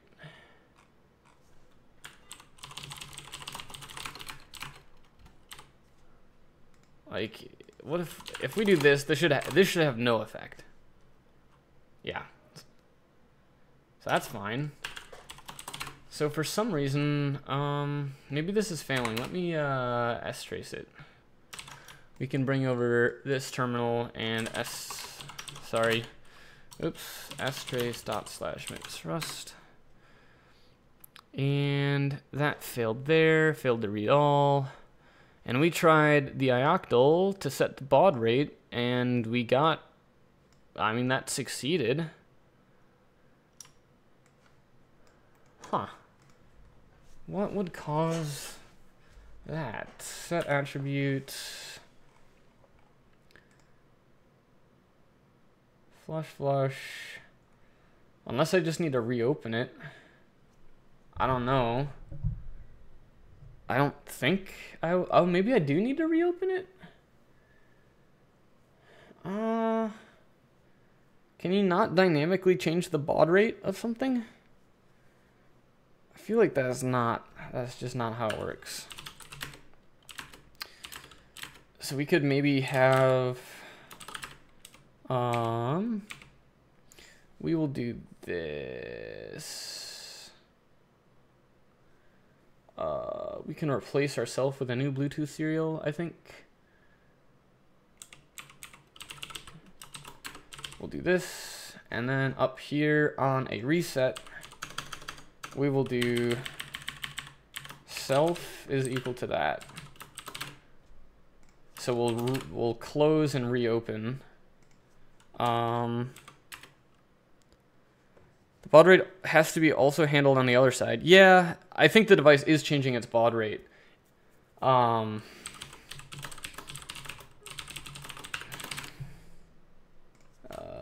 see if this... I'm going to see what happens when I just reopen the file descriptor. Failed to read all. Don't get it. Resetting HCI. Packet number 2. Failed to read all. We're getting an error. Let's see what the error is.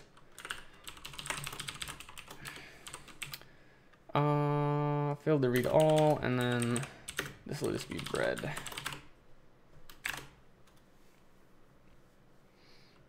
Failed to read all. 0.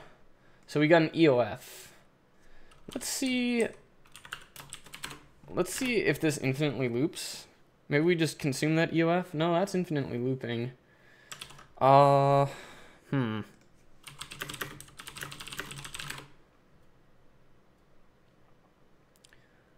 Changing baud rate.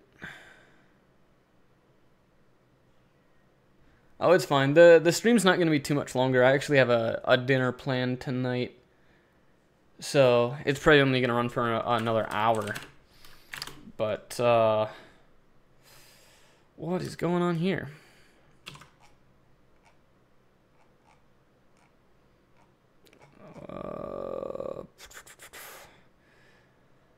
And, yeah, these are sending reset commands.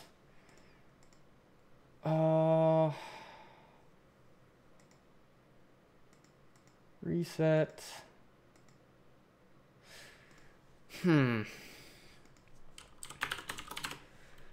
What's confusing to me here is why, okay, read all. That's read event. I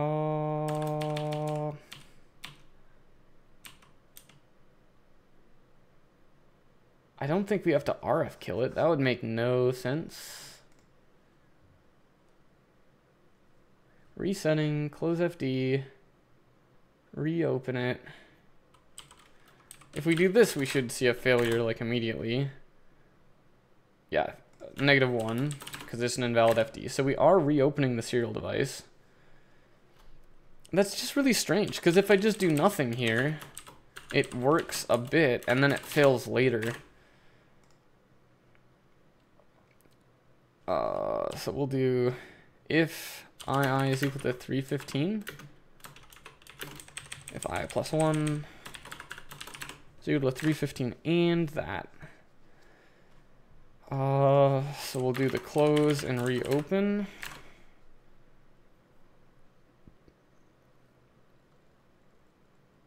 I don't, we send the reset, and we like completely reopen the serial device. Like the only thing that would make sense to me here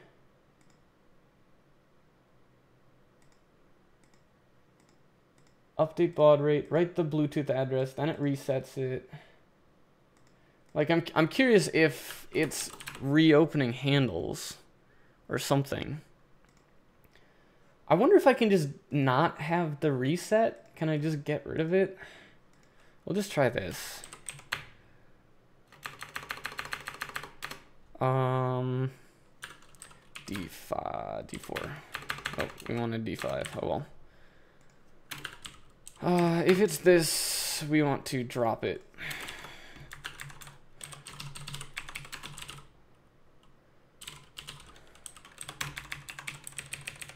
Dropping.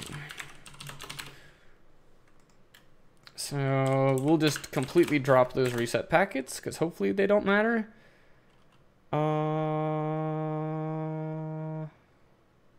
Failed to read all 0. That makes sense because we now have to drop it here. D4, D3, D4. So if this is if expected,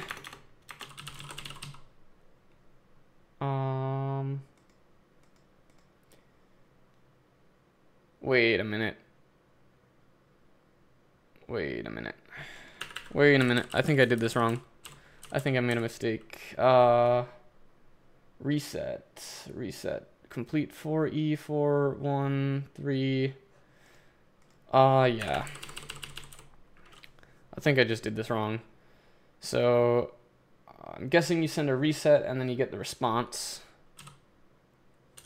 So we'll comment this out. Actually, we'll comment these out. Resetting HCI. And we'll see if we get a response.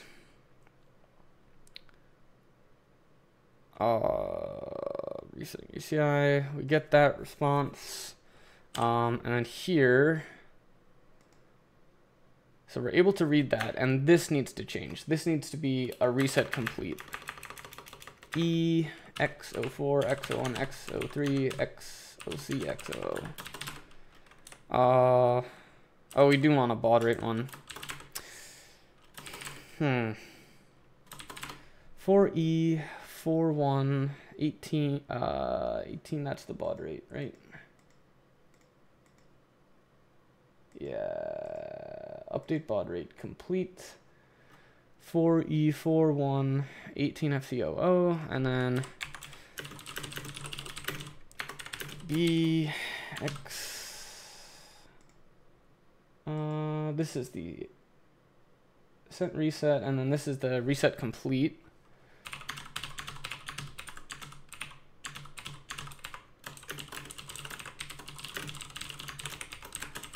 Oh, are we not getting the reset complete?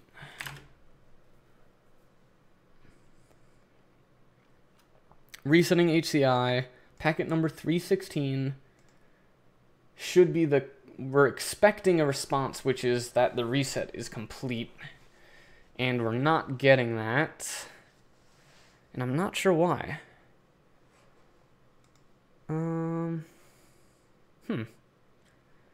Interesting. Okay, so we'll go back to trying this. Let's just drop the reset. Continue. Dropping.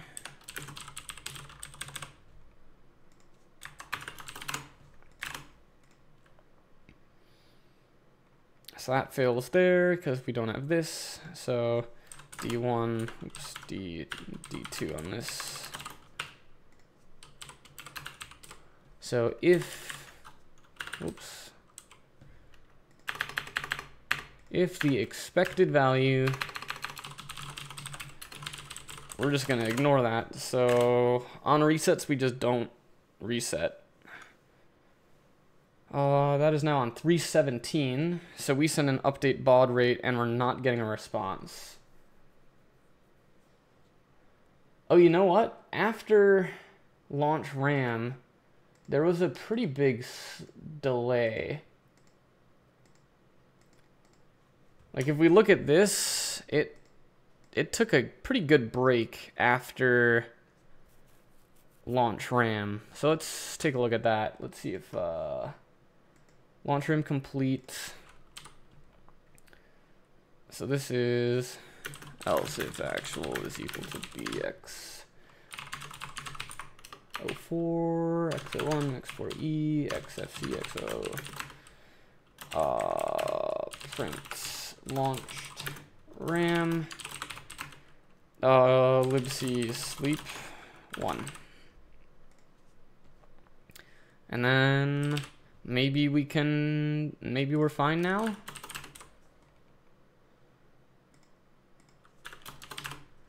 Launch RAM. Called unsafe. Yep.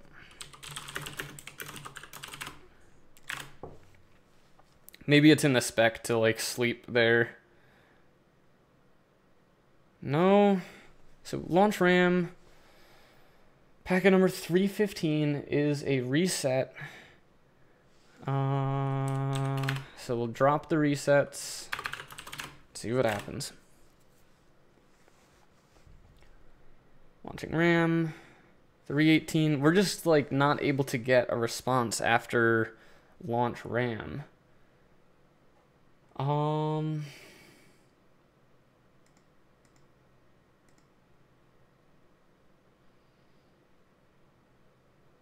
I think that's what's happening. I think something's dying when we run launch RAM.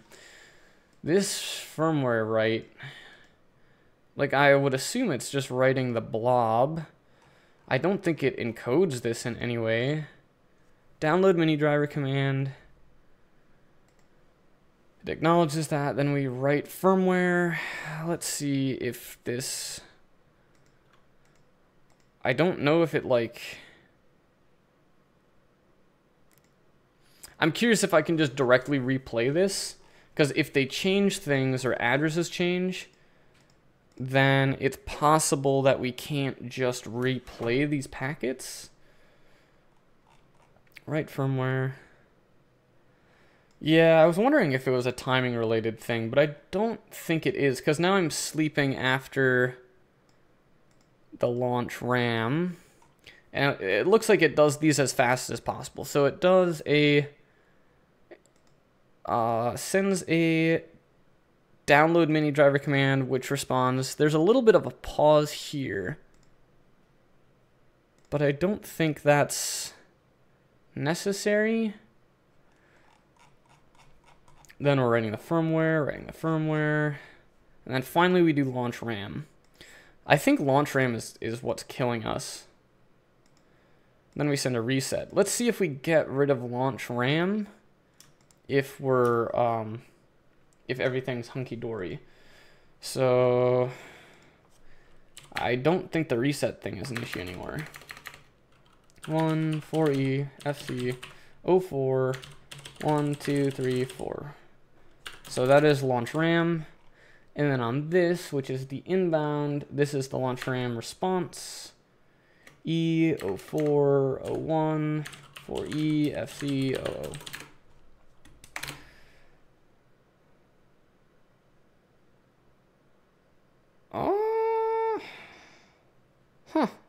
So that's 313, which is launch RAM, which we drop. And then we drop the launch RAM. And we send a 315. We send a reset. We get the response for the reset. We then send a 317, update baud rate. Then we get a response. Do we? We don't get a response on update baud rate for some reason. 18FC6CO C6TD. Okay.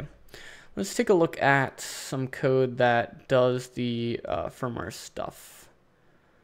I think this one. So this downloads the patch RAM stuff. This is like a small little application that does this. And so it parses command line, and it's the UART. It resets proc reset. What's that? I think that sends the HCI reset command. It reads an event.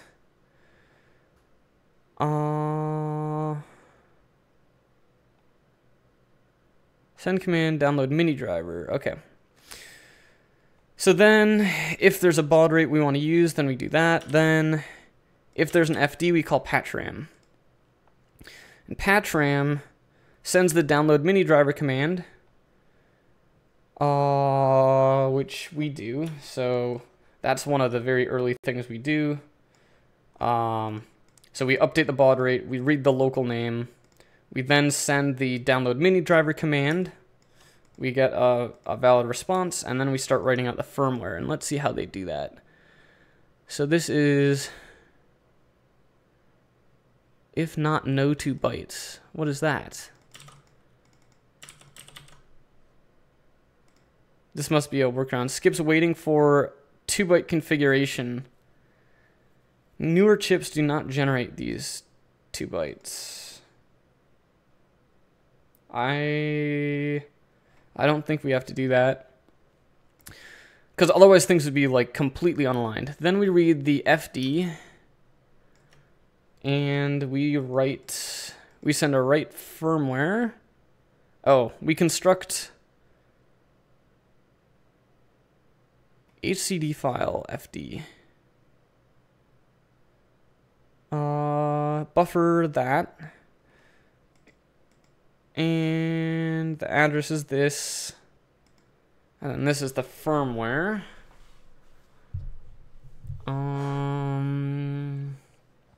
Read HCD file to buffer 4. Really?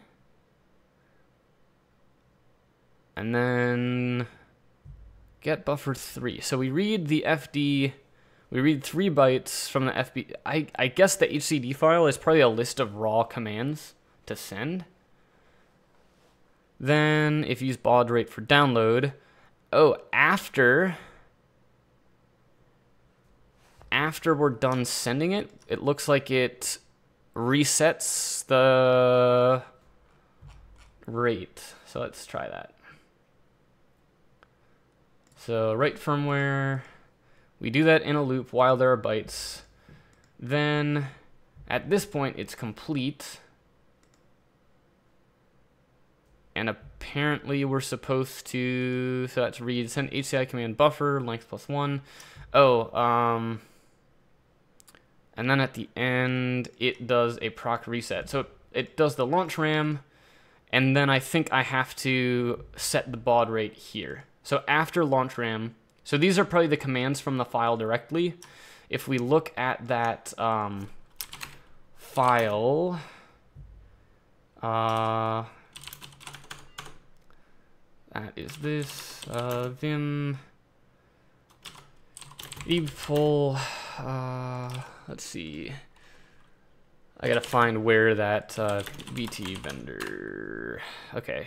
ADB pull act firmware,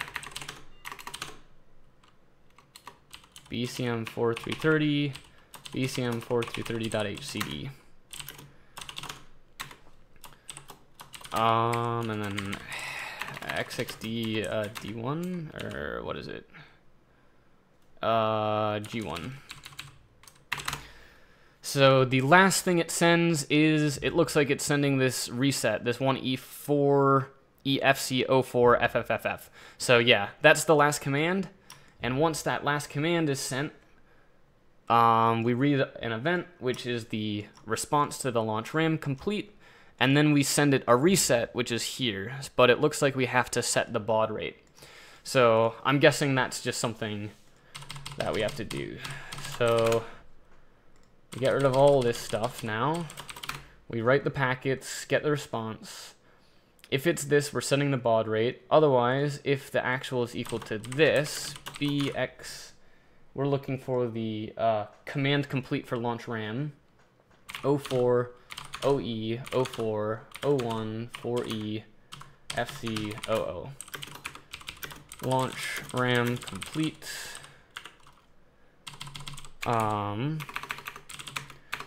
Self.reconfigure baud, libc b 115.200. And this does, it sets the O speed and the I speed, and then it sets the attribute. So I think this is now doing what they do.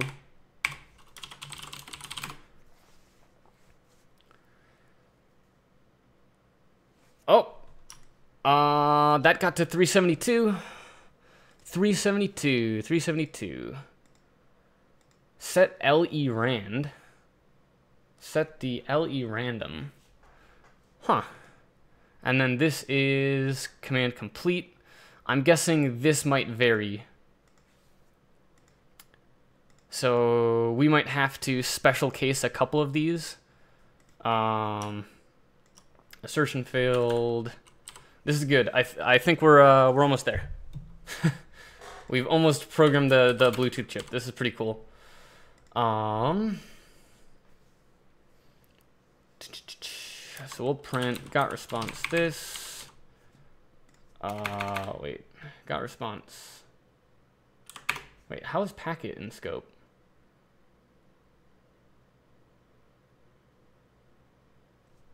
Actual. So this is the match observed traffic.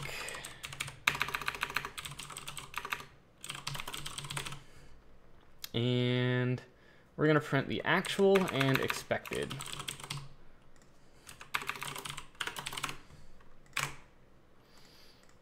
And we'll see what this looks like. So this is saying at 372, we expected this and we got this. So I think what we'll do is special case this one. And hopefully there aren't too many other random things that might vary.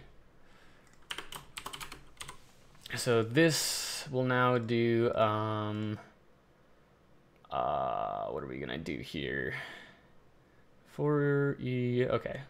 So if actual is equal, if actual dot dot 8, I think 1, 2, 3, 4, 5, 6, 7. If this is equal to, honestly, I think we can just do this. I think we can just assert this. We just want to make sure that the status codes and the command matched up. But I don't think we actually care about the raw payload. So unless it expects us to retransmit something back to it after it sends us. So that was 426. That's it. That's done. We sent all of the commands. So awesome. Only check status, command type, etc. No need for checking a raw payload. It can vary on things like setting random variables, LE, and stuff. All right, so great. This now has programmed the device to the running state that it is in.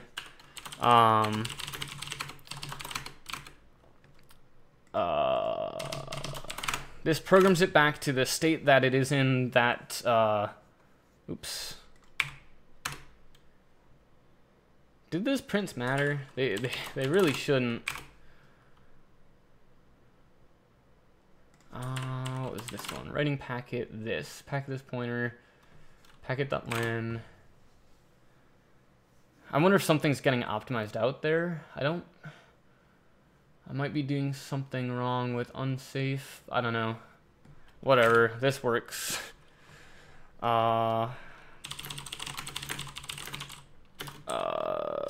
Git add bt snoop. Create probe ranges. Probe logs. And sets up device to state that Android does based on Android's HCI log. And let's just make sure it works from the start. Okay. So yeah, now we've replayed this, and now the device is in the state that it is in when Android uses it. So now I should be able to do bt dump. And let's see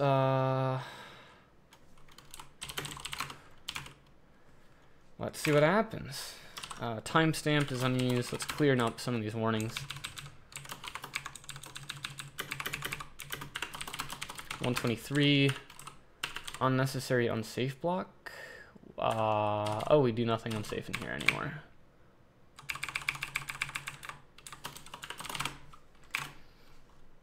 Nice. Clean, and that's dumping the, this is now dumping the firmware in that current state. So hopefully this works. I'm gonna actually do some quick tests. I don't know why I wasn't able to read that last byte, the FF byte. So I'm gonna do a quick test. I'm gonna make a new range, and it's just gonna be 8FF00 to that. And I just want to see if I can get that reading. Could not read 8FF. Could not read that. Why not? Read bytes. We send the read byte here. We take in an address. We send an FCOA1. Take the address plus bytes. Wait. That's a bug. Let me get rid of this bytes shit. We're going to turn this into read byte. So reading multiple bytes wasn't working. And that's fine. So read byte. And instead, I think we had a bug there. I think we were adding 1. This makes a lot of sense. So 1AFC0504, then we send the address as those. We write it out. We get the bytes read. I think here I want to do the... I don't want to touch this too much because it works, but let response is equal to self dot read event.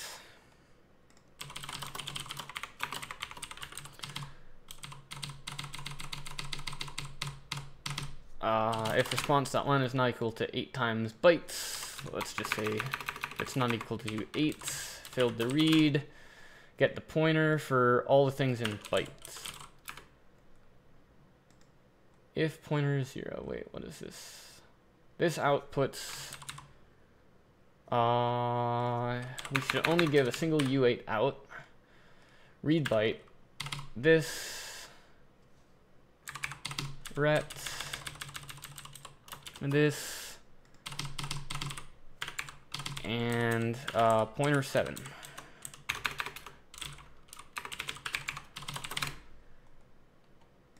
So send that, write it out, get the response, and then we validate the response is what we want, and then we grab the 1 byte that we care about, which is the response.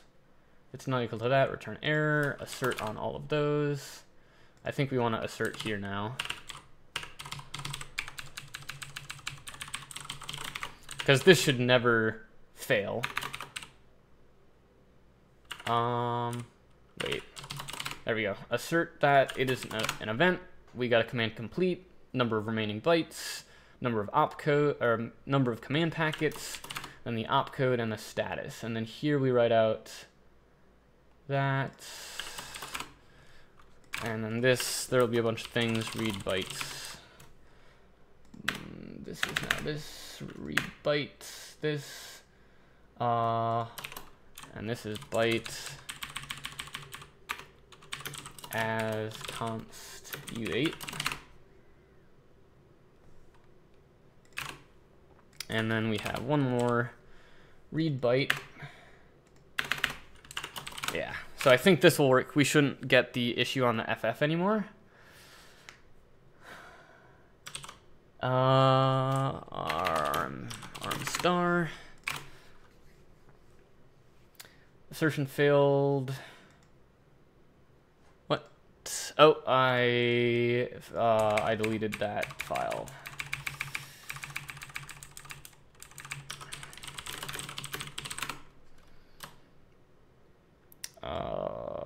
This. Okay. So we run all the commands, we reset the device, and now we're able to read all the way to FF. Good, good, good, good, good, good. Okay, that's what I wanted. Dump. Now we get rid of this. ROM. And that. And this. And this. And let me run my tool quick. Create problog ranges. So this is going to tell me all the ranges. So E4FF, 1,000,000 to 220 FFF, and 28 to 292. So that to that, E to this. So we did see this one we had at 7FF. I wonder if they have 512-bit pages. Let me switch over to we'll reprogram the device. We'll do everything, and then we'll do our probe. BT dot. What was it? Probe, and then we'll probe at 512 byte granularity instead. That maybe will pick us up some more regions that we were missing. Probe. And then we'll get new probe tables here. And we might pick up some new addresses that we don't have. It's not probe, it's, oh, it is probe. Probe. I think I just want this. We'll just put this here. If true, probe memory ranges. We'll go here. For address in this. Whoop. Probing that. And then if true, probe memory ranges, and then we can get rid of this probe routine.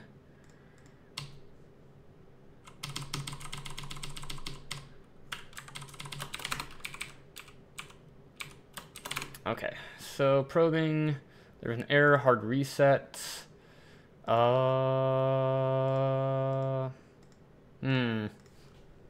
I need to do this correctly.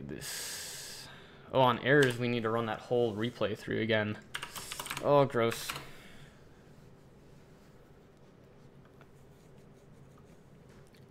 Just probing all those things.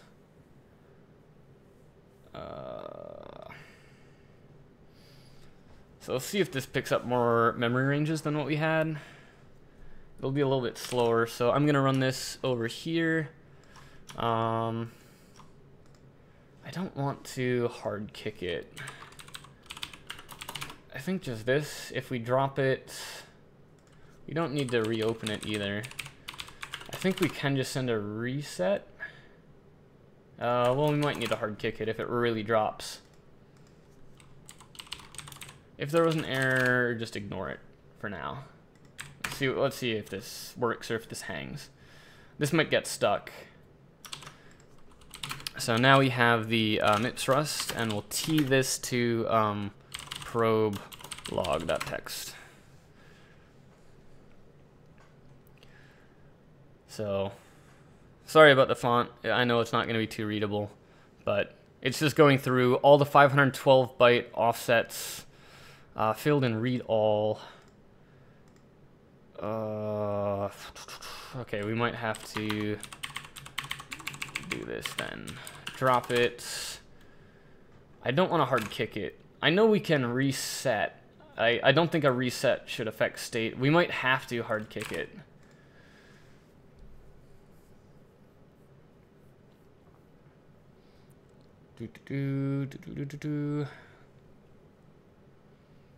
Unexpected response from reset command.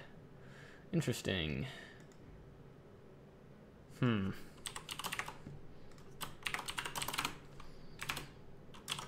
I might just use the existing ranges that I have. Hopefully that will be maybe acceptable. Whatever. We'll just use those for now. Nah, I'm not happy about it. So get rid of the stop the probe. We'll run BT dump. This and then the range, and this one we'll just leave as 7FF. And this will fully reset the device and reprogram it, and then it will dump all of the regions as they are used. And hopefully this will give us a very, very, very clean database. But I think the reason we're having an error when we tried to load the new one into Ghidra is because I had that +1 error. I had an off by 1, which I kind of suspected. So now we just pretty much wait for this to happen. ROM is the largest region here. Actually, I don't know what this I don't know what this region is.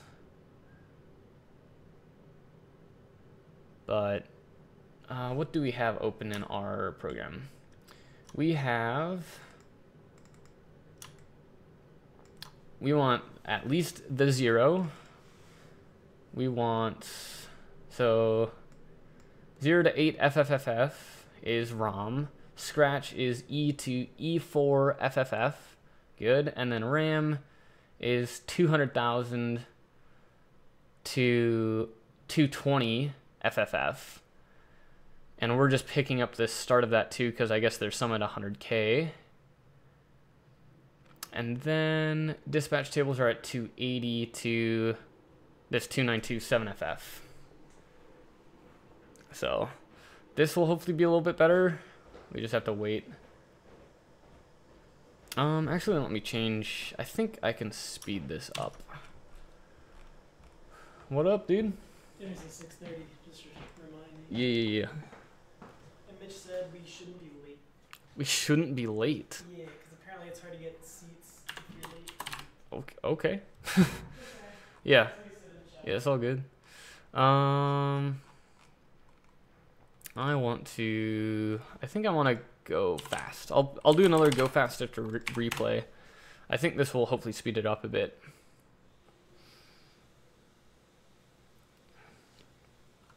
I don't know if that sped it up. Start up in. And let's see if we can get all the ranges going. FFF. So these are all the ranges that I know of, and we'll just give it a shot.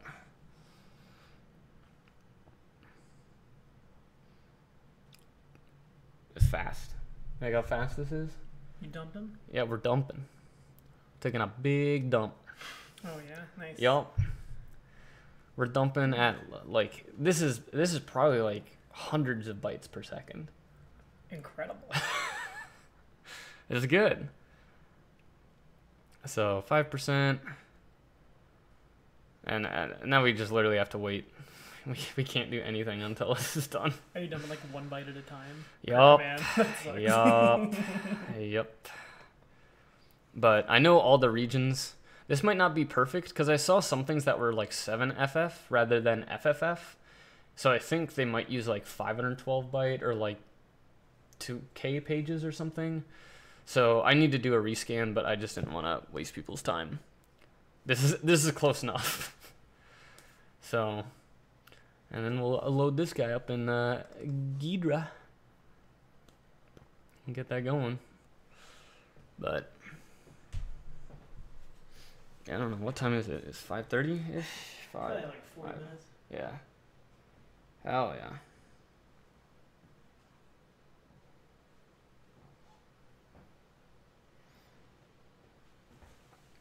So, Ghidra.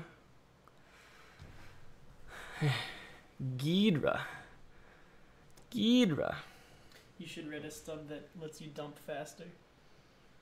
I probably will. That will probably be one of the first opcodes we add is like... Yeah, it's like dump dump arbitrary. Up to a page or something. This is brutal. This does suck. But I think ROM is the biggest region. Actually, this region's pretty big. This like different RAM one. Scratch is fast. So what's the ... equals range syntax in Rust? It is an inclusive range.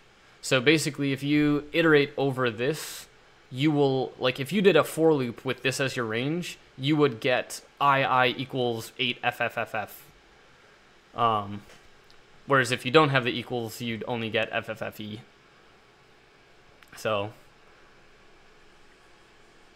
it's pretty handy. It's nice because it allows you to use like a U32 to encode something that goes up to max int. Is it new in 2018? No, I think it's actually like a couple years old. It might not have been stable until recently, but I think it's pretty old. Range inclusive. Stable in 1.26, which is probably a year to a year and a half ago. So, but yeah, range inclusive is pretty cool. But, yep, we're just waiting. We don't really have anything we can do. Oh, why is it so slow?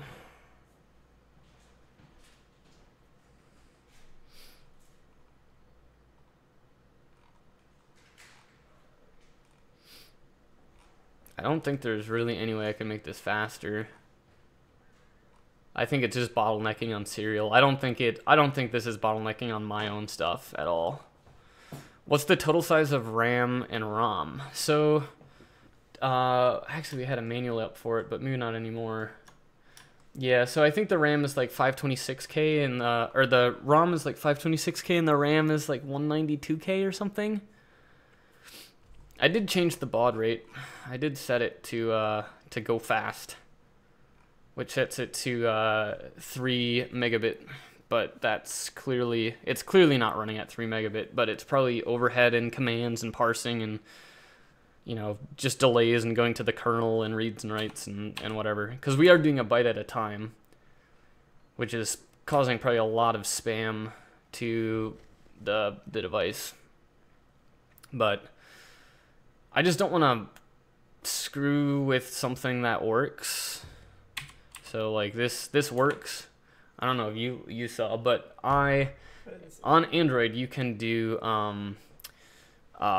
you can set up a like Bluetooth Snoop log in the developer options. Yeah. So and that logs to a file all the HCI traffic, which you can actually open that file directly in Wireshark, which is kind of cool.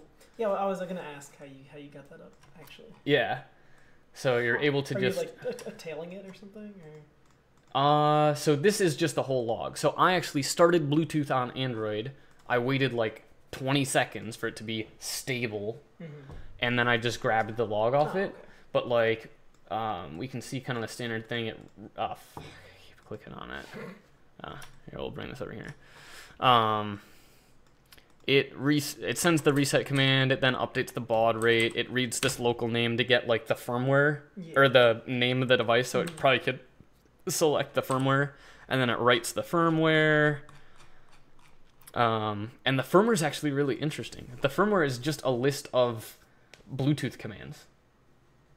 Yeah, like this launch RAM is in the firmware. The firmware image has like this command. Well, how does that work? It just reads the file and sends the commands as if they're raw commands. And why? Oh, is it just on the flash chip? Like the firmware's just there and it loads it over. It's on somewhere on the file system on Android. It just loads it over serial. Yeah. That's kind of cool. So then it sends a reset, updates baud rate, and here it is like doing normal stuff. Goes into inquiry mode and like this stuff.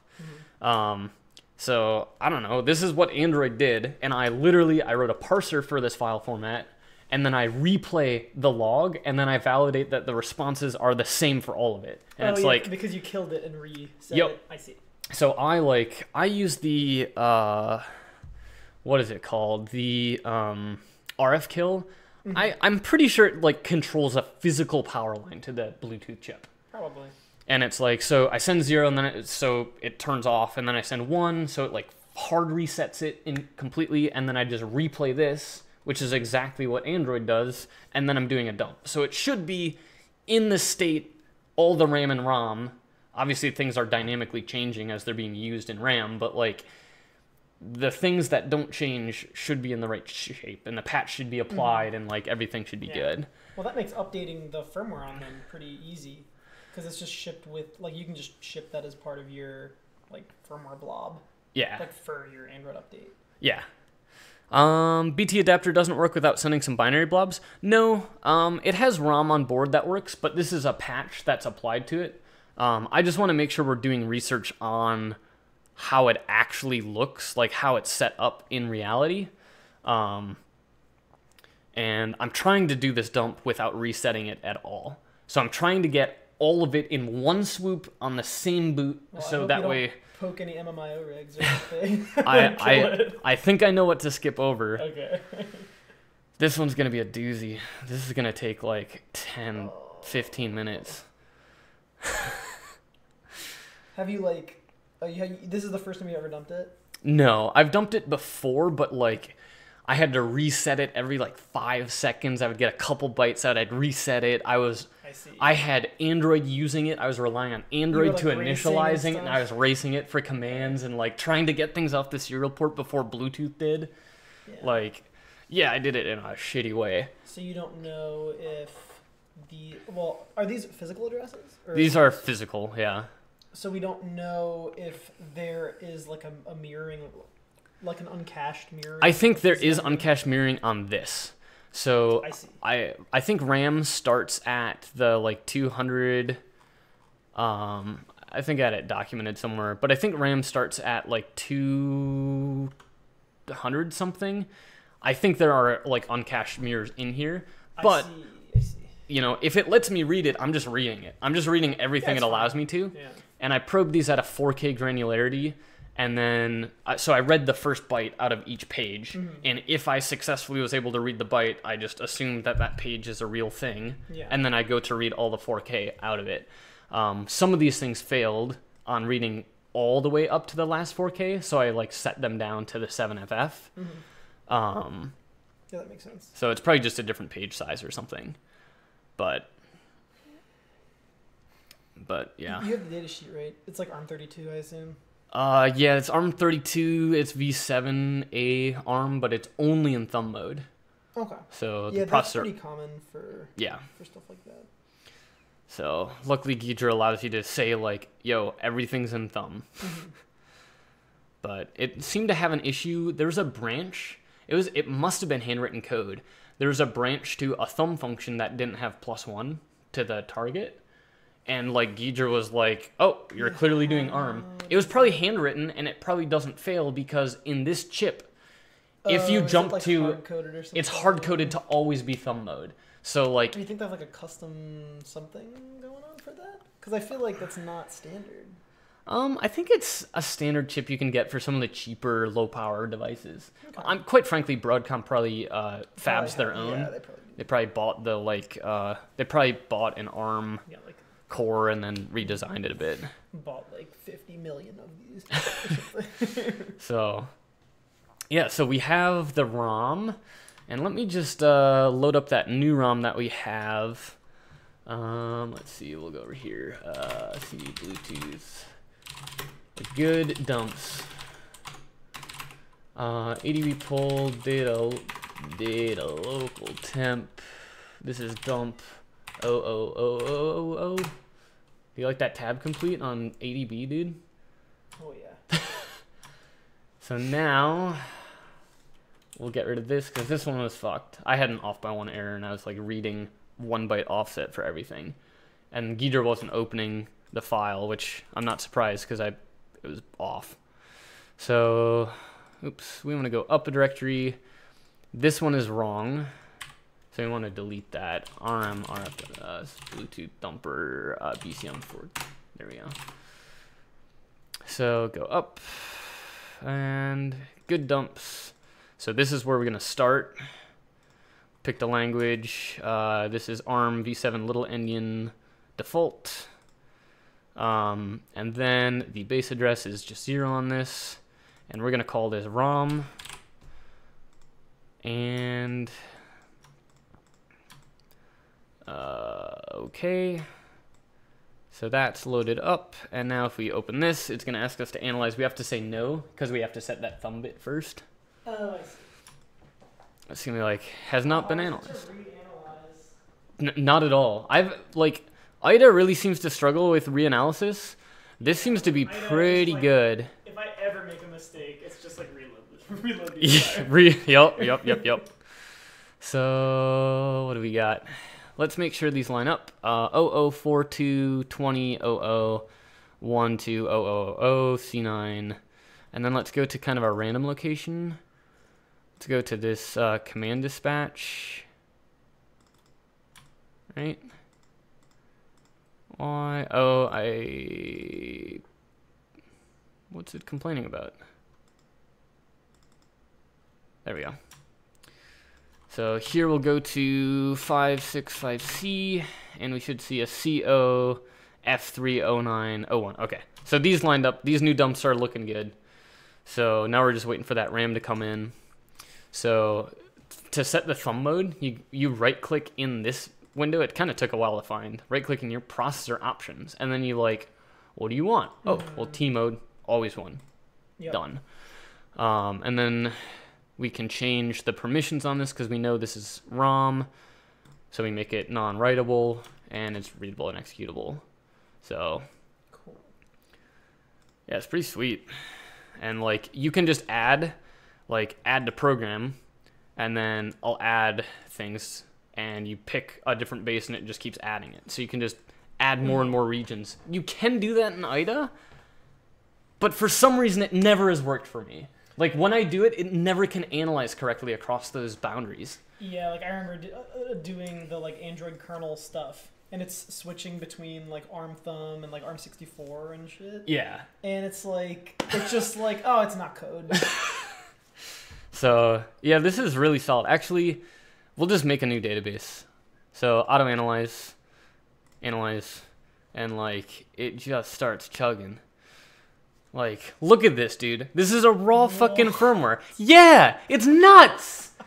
It's insane. Like, this is actually pretty good. It's crazy. That is a lot more readable than what? Wait, that's just a different function. Or This one. This is a different one. This is the one before, but it's honestly pretty fast for analysis. Mm-hmm.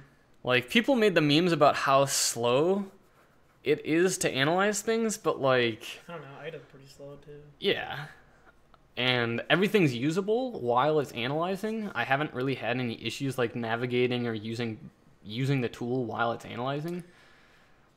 But it's impressive. It's really impressive. 50% on our dump. What don't you like about Ghidra? Do you have any gripes? I haven't used it. Sometimes when registers are reused, they get named the same thing. So like this could maybe be EAX, and like then forward things like everything that returns into EAX has that name of the variable, which is kind of annoying because I don't think it's SSA, but that's something that can easily be filled up or fixed up with like some maybe configuration or something. I'm sure someone can figure that out. But yeah, and they're open sourcing at the end of the month, or I think that's the plan. Okay. But there we go. It's done. It's done analyzing. And look, it found fucking everything. Like, this is not code. Here. It's just Fs. This is code. Like, it finds everything so well. And then if we go to this function that we have already open, F65C, like, this is without any of the assistance. This is what it looks like. And this looks a lot cleaner because this memory is not included in this dump right now. So it looks like some weird deref.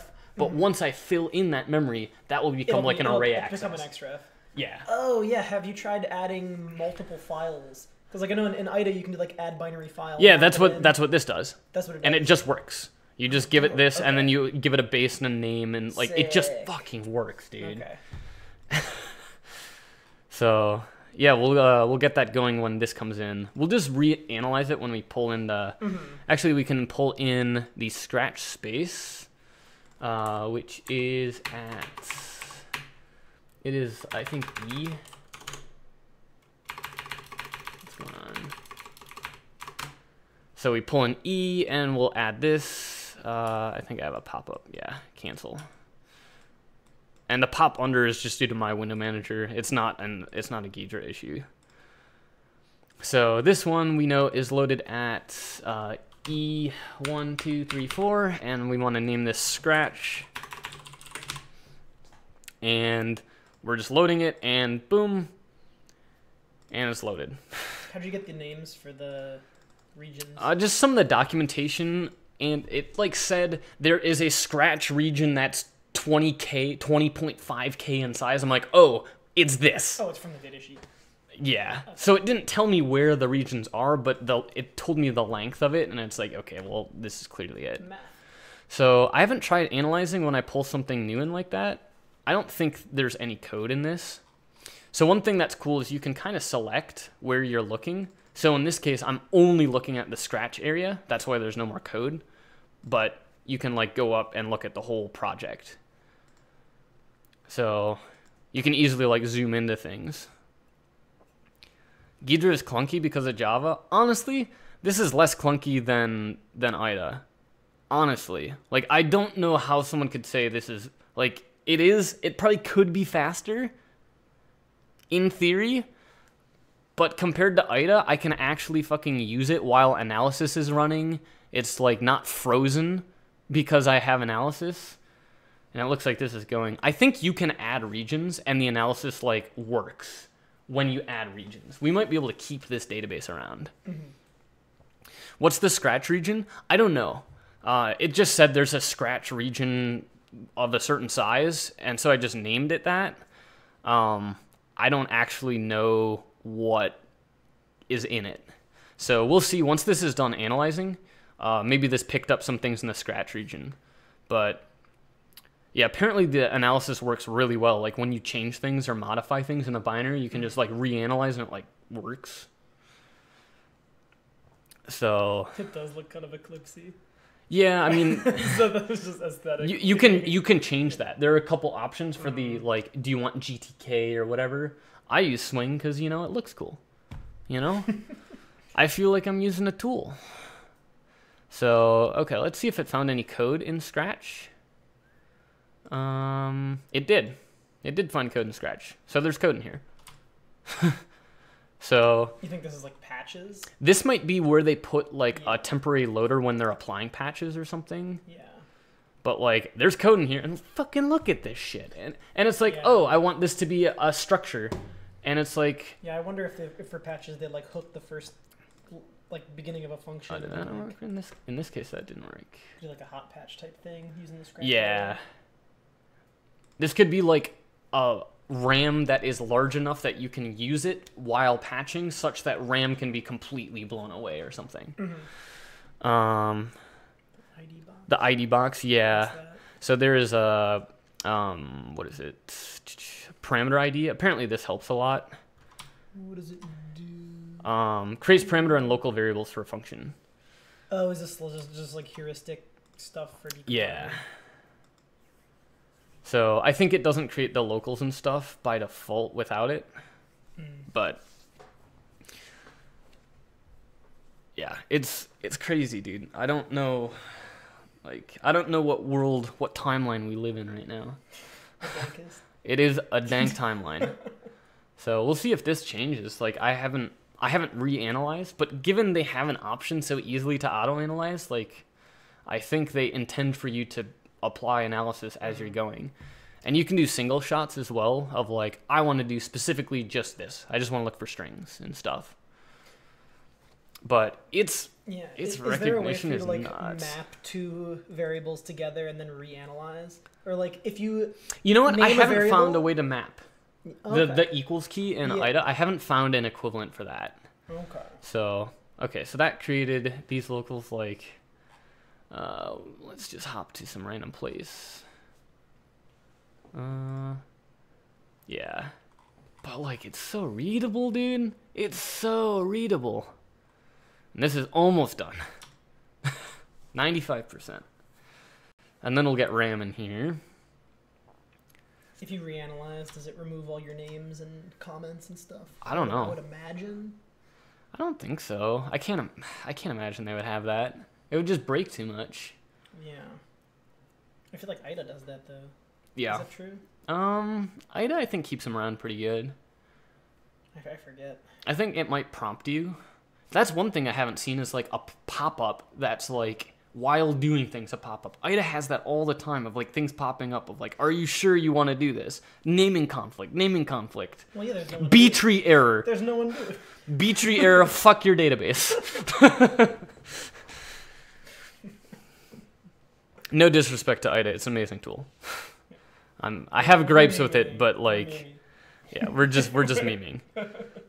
But yeah, now we're getting this region, so we can now pull down the, I think it was 100K. And this is the biggest region in it. This is RAM, and I bet we'll see a repeat in here. We'll see repetition. So this is at 100K. Wait, is it 100K? Yeah. And this is called RAM. Load that up. Okay. And now we have a big blob of RAM in here. And auto-analyze. Actually, let's wait for this one, because I think this is the region that I care about. This is the one that I've never been able to see yet. So I'm pretty excited about this region. 280. That one's done. So add 280, 280, and this is like unknown. Okay. So, and we're getting these regions. We might just want to bring these in as we're getting them. Yeah. 300K coming in. Add to program 300K. 303. Unknown 2. Okay, let's save. I like how they grayed out, so it's like you know you recently saved it. I don't know, it's just like a nice quality of life thing. See what happens. We just like quadrupled the size, so I expect the analysis will quadruple. But yeah, we're getting all these dumps out, and we haven't reset the Bluetooth chip. Like, this is probably really clean. Obviously, we can't look at anything that's dynamically changing, like heaps and stuff, but like things that aren't changing, probably pretty solid. Good. Reading a byte at a time. Fucking kill me, dude. Never done that before. Yeah. I can't wait to see this start to blue in. Mm-hmm. Give me that blue. It also kind of makes more sense that this is vertical than horizontal. That it lines up with your scroll bar. Yeah, I mean, I think the horizontal thing is just because you're in graph view most of the time. Yeah. So that's fair. In this, you seem to be in linear view more because you're pretty much only working in the decompiler. Because like I haven't had like any issues with it. Decompiler. Come on, where's that blue at? So there's also crazy shit in here. Look at the search things. Like what? You can search for these. You filter like, oh, I want to text search the program, but I'm only interested in the operands. Oh, that's so nice. Yeah. Filter. And then that's actually search for address tables. Nice feature. I want to search for things that look like tables of addresses with alignment 4. Oh, here are things that like are tables of pointers, like sequential pointers to valid things. I feel like I've written Ida scripts for that, like about 20 direct times. references. I don't know what this is. This is probably pretty cool. Instruction patterns. I bet that would find KL sims for you. What do you think you what do you think you need an instruction pattern finder for? No reason.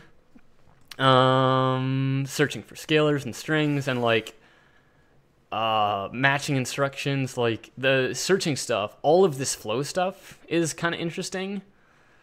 That allows you to like select things based on like what you have selected. But did it not pick up anything in the RAM? Oh, you know what? There's probably nothing. This is all zeros. Yeah, I don't think there's anything relevant in this section of RAM. I think down here there's some stuff there. There's some stuff. So I'm curious if it's failing to pick this stuff up or not. Did we add? We added unknown 2, so we can go now to this function, this 5, this one. And this is now mapped in, isn't it? Yeah. Oh, there we go. That's looking good. Yes, these are the function dispatches. Hell yeah. So if you reanalyze this, will that turn into like a pointer?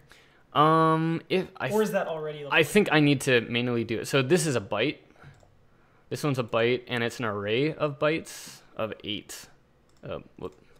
This is make this into an array of 8 bytes, and now we see this, and this is the max command number. So basically, this is the command ID. Oops. You're supposed to edit these. Oops. At the function. Yeah. I see. So edit function signature. This returns a pointer. This takes in a. I think this is a uShort, which is the command ID. And then this is, what are we going to call this function? Lookup command dispatch.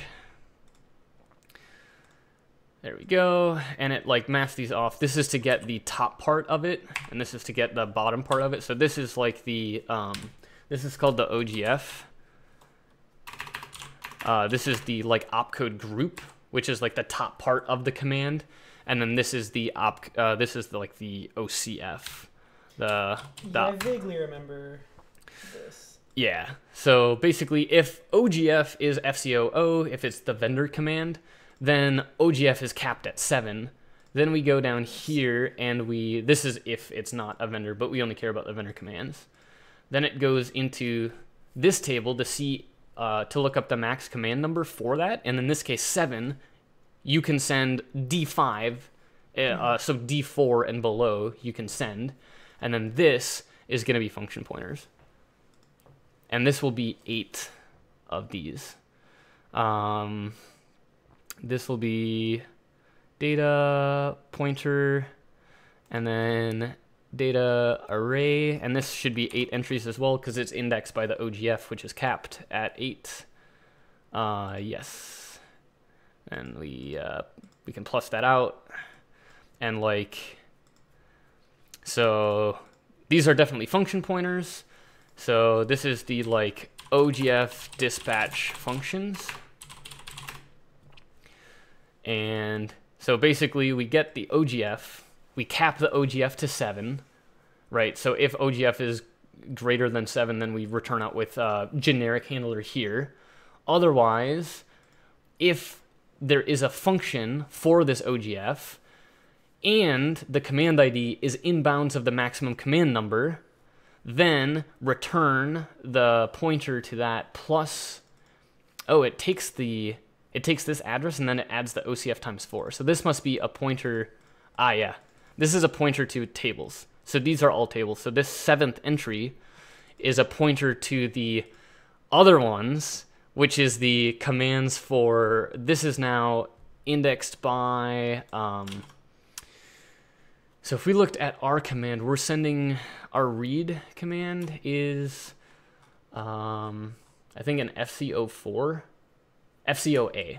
So we want to go to the 8th entry. Get it? The 8th entry, you know? Boo. So I think this is D5 in size. I wonder if I can use hex there. So then if we look at the 10th entry, this is our command. This should be the function handler for the read memory. And if we look at read byte, we'll find that there is a, what am I sending? Where was I? This is kind of hard to scroll with this view. Let's do this. Replay, read byte, read byte. So we send this command, and we send a type. 5 is the length, 4 is the type of memory we want to read, and then this is a guarantee it's just gonna fucking deref it and return it. This is probably the return. Yeah, it sets E of the return. So this is the output packet that it returns back, and I'm sure at offset E or something. Maybe it's not at E. But yeah, I'm guessing local 18. It's dereffing the parameter. It's probably subtracting some, so we can make this into a structure. You like that? Yeah, it's pretty good. So yeah, I don't know what the parameters look like, but this is definitely handling this routine. Mm-hmm. So if we looked at others, if we looked at So these are all the dispatches for the custom commands, and anything in E is in the scratch space, which is maybe the patches and stuff. But like there are a lot of commands here that are not documented. Oh, these are like empty stubs, I guess. So we would be able to overwrite one of these empty stubs, this like 90C. We could find somewhere in memory that's not being used in Scratch, overwrite a function, replace the function handler, and then we can call an arbitrary HCI command and run it in the context of the processor. Seems legit. So that's probably the next step, but I think I'm gonna have to wrap up the stream because I gotta go to dinner, and I don't know if I'll keep streaming tonight, but we are now where I thought I was going to be when I started streaming, but I had some issues with my dumping tool. But this is definitely correct. Like we found it. We found where the HCI commands are being processed. So I'm gonna wrap up here, and maybe I'll stream later tonight. I'm not sure. So thanks for tuning in, everyone.